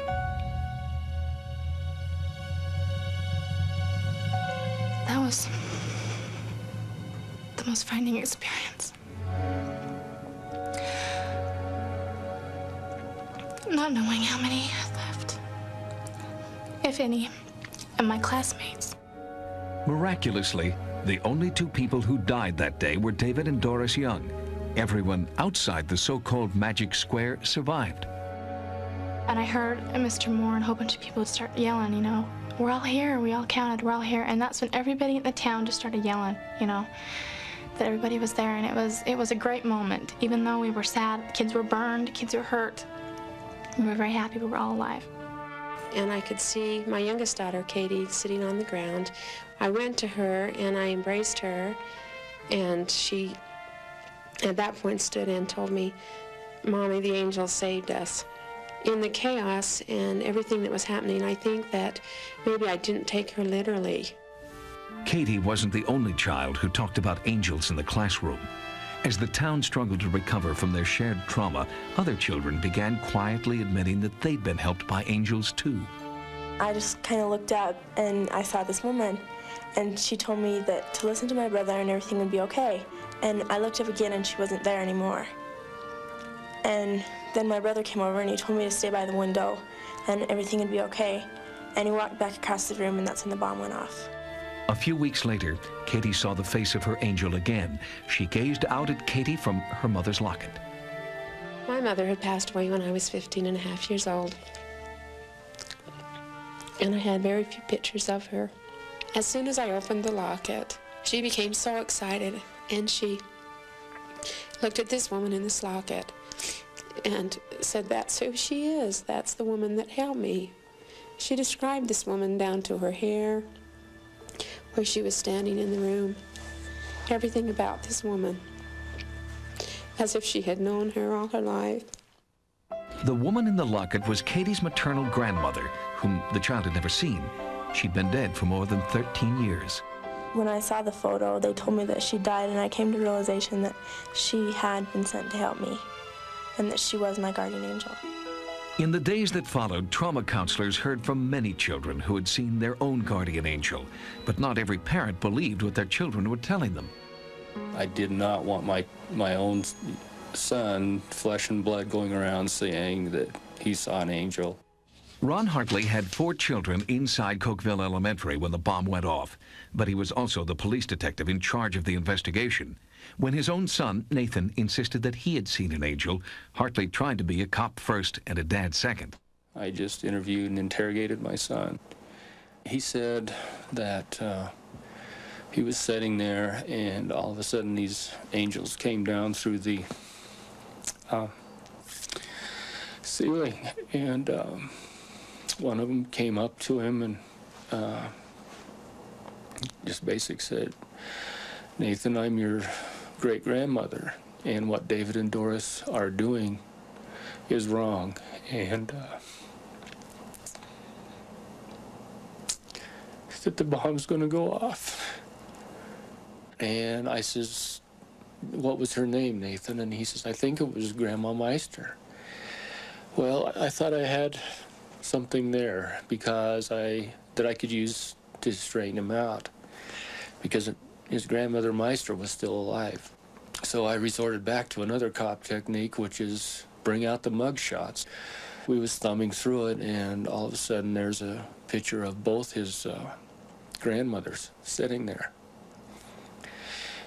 And he just immediately put his little hand on the page so I couldn't turn it. He says, "That's her." He says, "That's my guardian angel." He pointed to my Grandma Elliott, who was sitting right next to Grandma Meister. I says, "Nathan," I says, "why didn't you tell us this before?" And he just looked at me and he says, "Dad, you wouldn't believe me." Whether or not there were angels in the room that day, some unseen force was at work. Investigators at the scene reported that the bomb was fully functional and should have been lethal. Should have been 160 people dead. Bomb technician Richard Haskell says the bomb should have been much more destructive. From where this window is down here to the north, everything on this side should have been gone. This wall should have been just literally laying down on the grass. All the bricks and everything, it shouldn't even have been here. It should have been gone. In the aftermath, police videotaped the bombed-out classroom. An image is clearly visible on the southeast wall.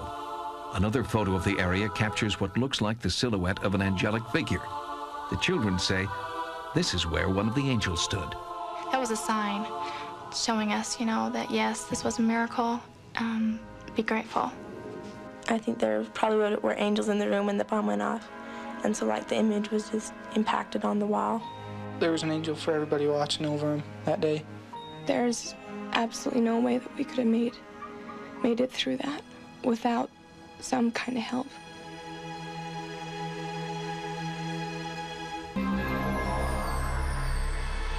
There is an invisible energy that exists between magnet and metal. You can't see it or touch it, but you know that it's there. Some paranormal investigators believe that people generate a similar kind of energy, which remains in the environment even after death. They call it residue. These investigators suggest that what many people experience as a haunting may actually be their ability to feel, hear, or even see the existence of this spiritual residue. California, 1850, a stagecoach stop with good food and clean beds. Today, it's an historic landmark with a different kind of reputation. The Whaley House is considered one of the most haunted places in the West. Sandy Stokes was a reporter for the San Diego Press Enterprise when she investigated the Whaley House for a special Halloween story. So to do a little bit of research to make sure that it was really haunted, I called up some ghost hunters, and one of the people I called was Richard Sennett. So I sort of challenged her. I said, well, go ahead. Go down to the Whaley House, use a tape recorder, use brand new music quality tape, go from room to room, and when you're done, play it back and see if there isn't something that shouldn't be there. So I took his advice and I came down here, and June Redding gave me a tour. In her 34 years as director of the Whaley House, June Redding has experienced all kinds of haunting phenomena. She's convinced that Mrs. Whaley, a professional musician at the turn of the century, is still demonstrating her talents. And we think perhaps her spirit isn't strong enough to return, but we have music coming from the music room, piano and violin music at times. We have the sound of a music box. A strain of a music box is not one of ours here. Would Sandy's tape recorder pick up this anomalous music? When I got back and played the tape, it was very interesting. I heard some sounds on it that we hadn't heard while we were walking through the house and I was interviewing her. EVP is electronic voice phenomenon, and this first began in the 1970s when people using tape recorders began to get extra sounds that shouldn't be there. The tape was digitally analyzed by EVP expert Brian Black. He discovered background sounds like clacking billiard balls, while June was giving Sandy a tour. So was that on there when it was a courtroom? Yeah. Oh. And these are good? Well, they're the good. This is an interesting one. Do you ever feel good? Oh, yeah. What does it feel like? Brian recorded billiard sounds and compared them to the sounds on the tape, but it wasn't a match. I did some research on the history of billiards and discovered that what they use for billiard balls has changed considerably. Brian consulted with Terry Moldenauer, an expert on antique billiards. The ivory balls were used from the early 1800s on up till about the 1930s, 40s, just recently when we went into the plastics. When Brian repeated the test with ivory balls, the results were remarkable. If you put the anomaly as a 10, something what would compare to it, I'd say an ivory comes in about a 7 or an 8. Phenolic resin, the plastic that they use today, is too sharp and crisp. When Brian told me that he had proved that it was the actual sound of a billiard game with balls that had not been in use since the turn of the century, I was really surprised. I was shocked. Why were billiard sounds recorded in a part of the house that was once a county courtroom? June Redding's historical research turned up a startling answer. Frank Whaley, who was the oldest boy in the family, organized what he called the Clavel Social Club. We have all the records. As a matter of fact, I think I still have some invitations somewhere. My ultimate conclusion is that somehow Sandy picked up a sound of someone practicing billiards, apparently from 1905. Residual haunting is sort of like a shadow imprinted on the fabric of time. Somehow leaves an impression, or a photograph, if you will, in an environment that replays and replays over and over again. And this is perhaps one of the best examples we have of retrocognitive sounds. Sounds from the past, somehow impressed on the environment to be recorded a century later. With his results of Brian's study, that I'm not skeptical. And it's kind of eerie to me. Next, a Florida investigation uncovers a spirited phenomenon known as residue haunting. The spirit of St. Petersburg High is definitely living here among us. EVP, electronic voice phenomenon, is believed to be audio residue from the past. Researchers are also finding evidence of visual residue in the form of ghost-like apparitions and moving objects. This kind of residue haunting seems to occur most often in a place of high energy and emotion, a hospital, a church, or even a school. School's in session at St. Petersburg High. Kids still run in the halls. The principal still rules with an iron fist. Only trouble is, St. Petersburg High has been closed since 1926. The spirit of St. Petersburg High is definitely living here among us. Today, St. Petersburg High School has been converted into luxury condominiums.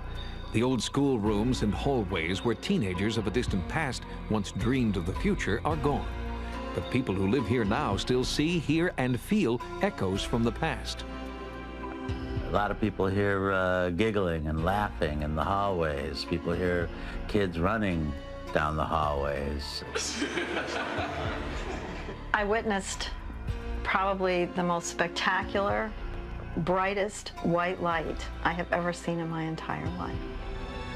We've had lights go on and off in the middle of the night for no reason, and we've had a couple nights where we heard, big band music.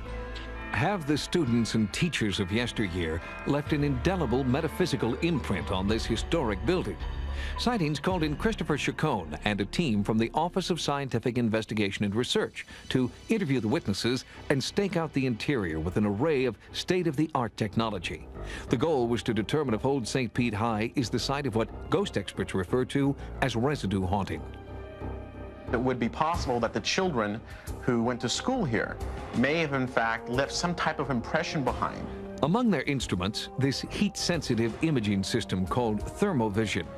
It was this equipment that Chacon believes enabled his team to capture ghostly footprints on an earlier expedition. Certainly the possibility is there that the experiences people are having are in connection to the students in class that were taking place back in the 1920s. In 1920, St. Petersburg, Florida dedicated a new high school. The first yearbook had a prophetic dedication. That the soul and spirit of the whole school could perhaps stay on for years to come, and which is in fact what could have happened here. St. Petersburg High was a jewel in the city's crown. In 1920, St. Pete's first class president was A.B. Fogarty. Today, he's one of the school's oldest living graduates. When I picture the school, well, I see a large, airy, well-lit building with wide halls, a nice auditorium, people busy going to and fro to their different duties. And they had time to stop and talk to each other in those days.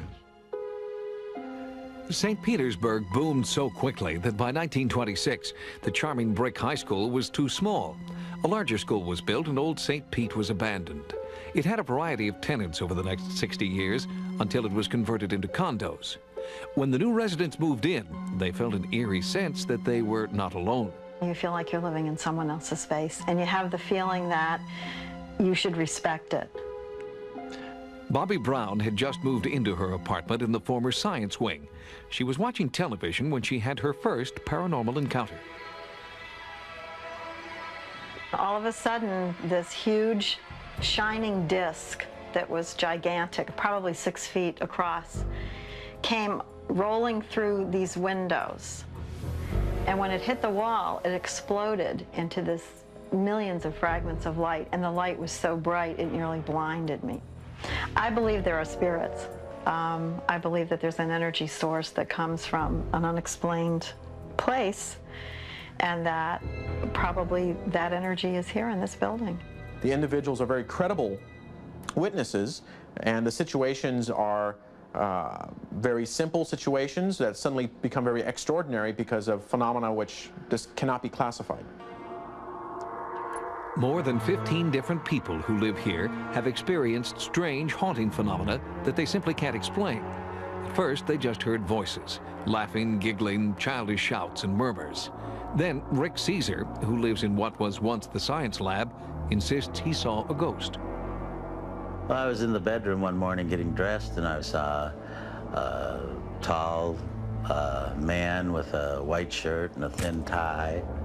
He was kind of looking off into the conservatory, just kind of like he was looking. And then I said, whoa, and I backed up to look again, and he wasn't there. They may not, in fact, be individuals who are dead or have passed away coming back to haunt this location. They could, in fact, be nothing more than impressions that have been left behind in the environment that certain people are perceiving and sensing under certain extraordinary circumstances. That sound you hear right now? Those are your Chacon's investigation here begins with physical and psychological testing of the eyewitnesses.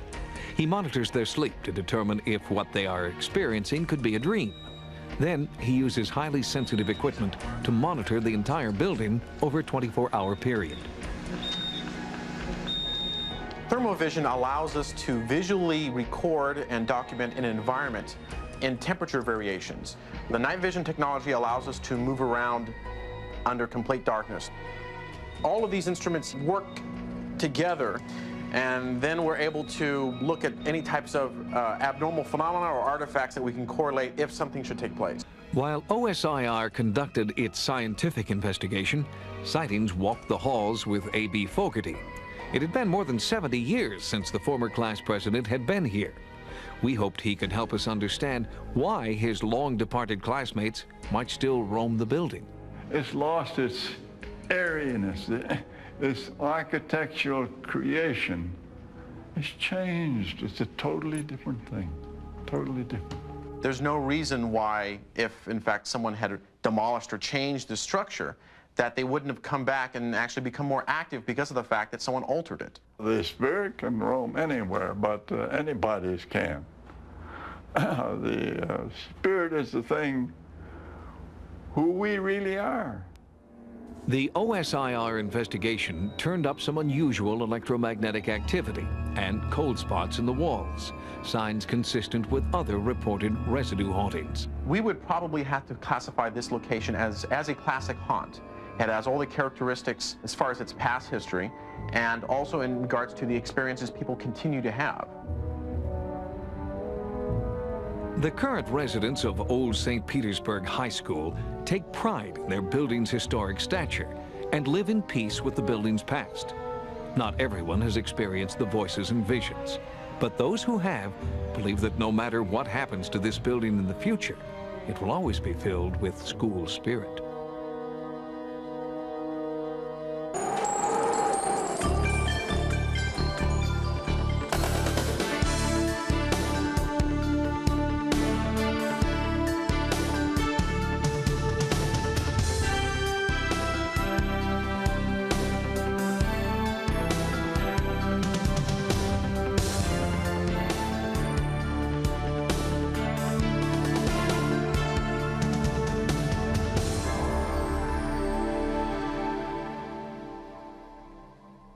Welcome to Sightings. I'm Tim White.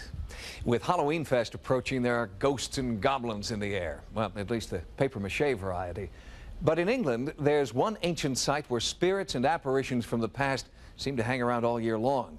It's Barry Pomeroy Castle, and it's earned the title of Great Britain's most haunted landmark.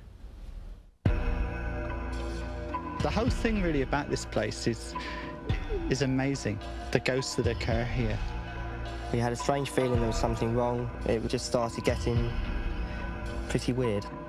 It's always been very still, as though you're waiting for something to happen. You learn to control your imagination, because at Barry Pomeroy, if you let your imagination run away with you, you could be a raving lunatic. In its heyday, Barry Pomeroy Castle hosted princes, kings, and crusaders. But since 1688, no one has wanted to live within these walls. Visitors say there's something evil inside. It sounded like this. Ghostly shrieks are heard, ghoulish apparitions are seen, and photographs have captured the dark side of the castle. The crumbling walls of this once great fortress are perched above the desolate moors that blanket southern England. It is a land of ancient superstitions, defiled tombs, and long-abandoned graveyards. It's just brooding and evil. The evil is there in the atmosphere. But is it only atmosphere? Sightings has teamed up with Tony Cornell, Great Britain's premier paranormal investigator, for the first in-depth study ever conducted at Barry Pomeroy Castle. In my view, it's one of the most interesting cases I think I've come across, basically because so many people have seen things and felt things. You don't get that in all hauntings. You can waste a lot of time, but there's enough evidence that I've heard that we've got to examine this. Cornell's first step was to gather historical and anecdotal data. He sought out historian Derek Seymour, who has studied the ghostly presences here for more than 70 years. Every day I thought of this castle. If it was a lovely sunny day, I used to think, I wonder what it's looking like at the castle today. If there was a thunderstorm and the wind was howling, I used to think, oh, I wouldn't like to be at the castle today. Oh, no. The best-known ghost here is the White Lady. And the White Lady is, of course, the unfortunate Lady Margaret, who is seen to walk at the top of the stairs in that tower and down in the dungeon. She is really quite frequently seen. Folklore tells of two sisters in love with the same man. Lady Margaret, the younger and more beautiful of the two, was imprisoned in the castle's dungeon by her jealous sister. There, she starved to death. Modern-day visitor Anne Benny recalls her encounter with the White Lady. When we first went down the stairs into the chamber, it was dark, it was damp, and it wasn't a nice place to be. But then this evil presence, you could sense it was evil. I don't know how to describe it any other way, really. And then I heard the footsteps, very quick, very light. And the closer she got, the more panic-stricken I felt. I just wanted to get out of the place and not come back. Tony Cornell walked the castle grounds with Jack Hazard, the former master stonemason of Barry Pomeroy. It was while working here in 1986 that Hazard captured what many consider the most authentic photographic evidence of a ghostly presence here. It started to rain, and the wind started to blow, and I thought there was something happening unusual. So I got the disc camera out, and I took 5 or 6 shots. And on 5 of the prints, white shapes came out. Whatever they were, I've no idea, but it was a most unusual Sunday morning. Sightings also heard stories of a haunting blue lady. She is thought to be the spirit of a 14th century Pomeroy who was raped by her father and then bore his child. Legend has it that she murdered the child in a fit of shame and rage.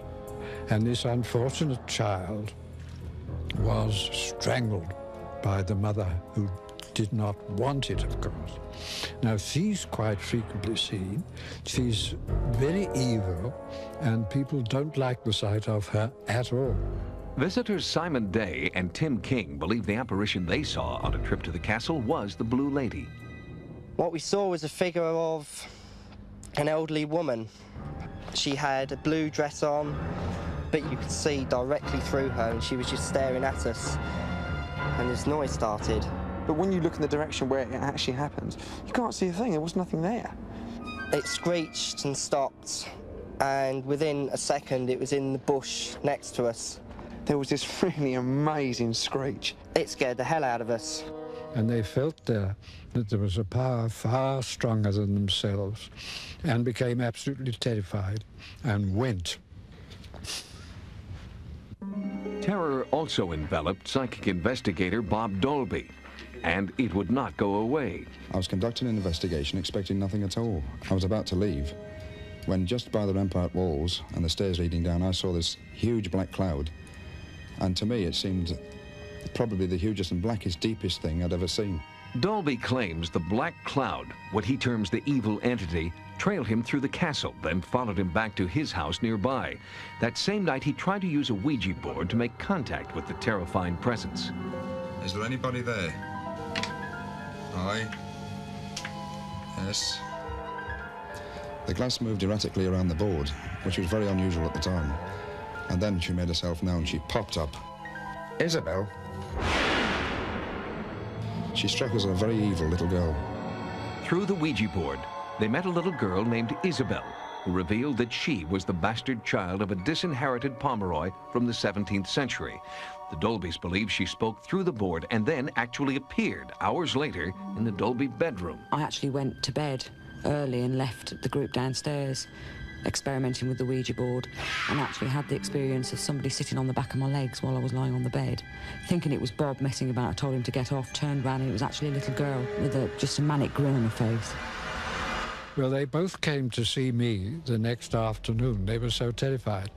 And I can tell you that they were frozen with shock. There are hundreds of stories like these, all pointing to a bizarre force that permeates these ancient limestone walls. For Tony Cornell, these subjective accounts demand an objective investigation. To me, this is probably, I go farther and say it is, the most haunted castle in England. I'm glad you brought me here. You're opening my eyes, and I think that I should go back and suggest that we get in touch with British Heritage and that we do a serious investigation over a period of time. There is something pretty potent here. There's a very evil force, and if ever you encounter it on going to Berry Pomeroy, get out quick. Based on the preliminary findings of our investigation, Tony Cornell believes that Berry Pomeroy Castle deserves a full-scale, long-term study. The problem is access. British Heritage, the trustees of Berry Pomeroy Castle, are not believers and so far have denied all requests for an intensive investigation. Next on Sightings, experts offer a guide to a ghostly encounter. First thing that they'll say is, you're going to think I'm crazy, but I don't think you're crazy. I've heard it all before. During this week leading up to All Hallows Eve, Halloween, legend has it that the spirits of the dead are allowed to roam freely on the earth. What would you do if you were suddenly confronted by what seemed to be a ghost? We're often asked by viewers how to document a haunting, so we went to our experts on this most haunted of holidays, and here's what they advise.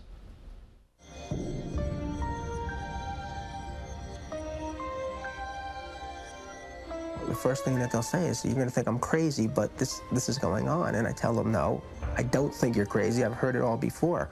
Al Rober is a psychical researcher with over 25 years of experience investigating the paranormal. Rober's studies of haunting phenomena have taken him around the world in pursuit of hard evidence. Rober's interest in ghosts and spirits stems from his personal belief that every living being contains energy that does not die when the physical body dies. Every one of us is made up of energy. Now, when we die, what happens? Do we go into a box 6 feet in the ground and that energy stays there? I don't think so. The energy has to go someplace, okay? I think in cases of hauntings, somehow this energy stays behind. After years of investigation, Rober has developed a checklist for anyone who believes they have seen or felt a ghost. First thing to do is to start keeping a log.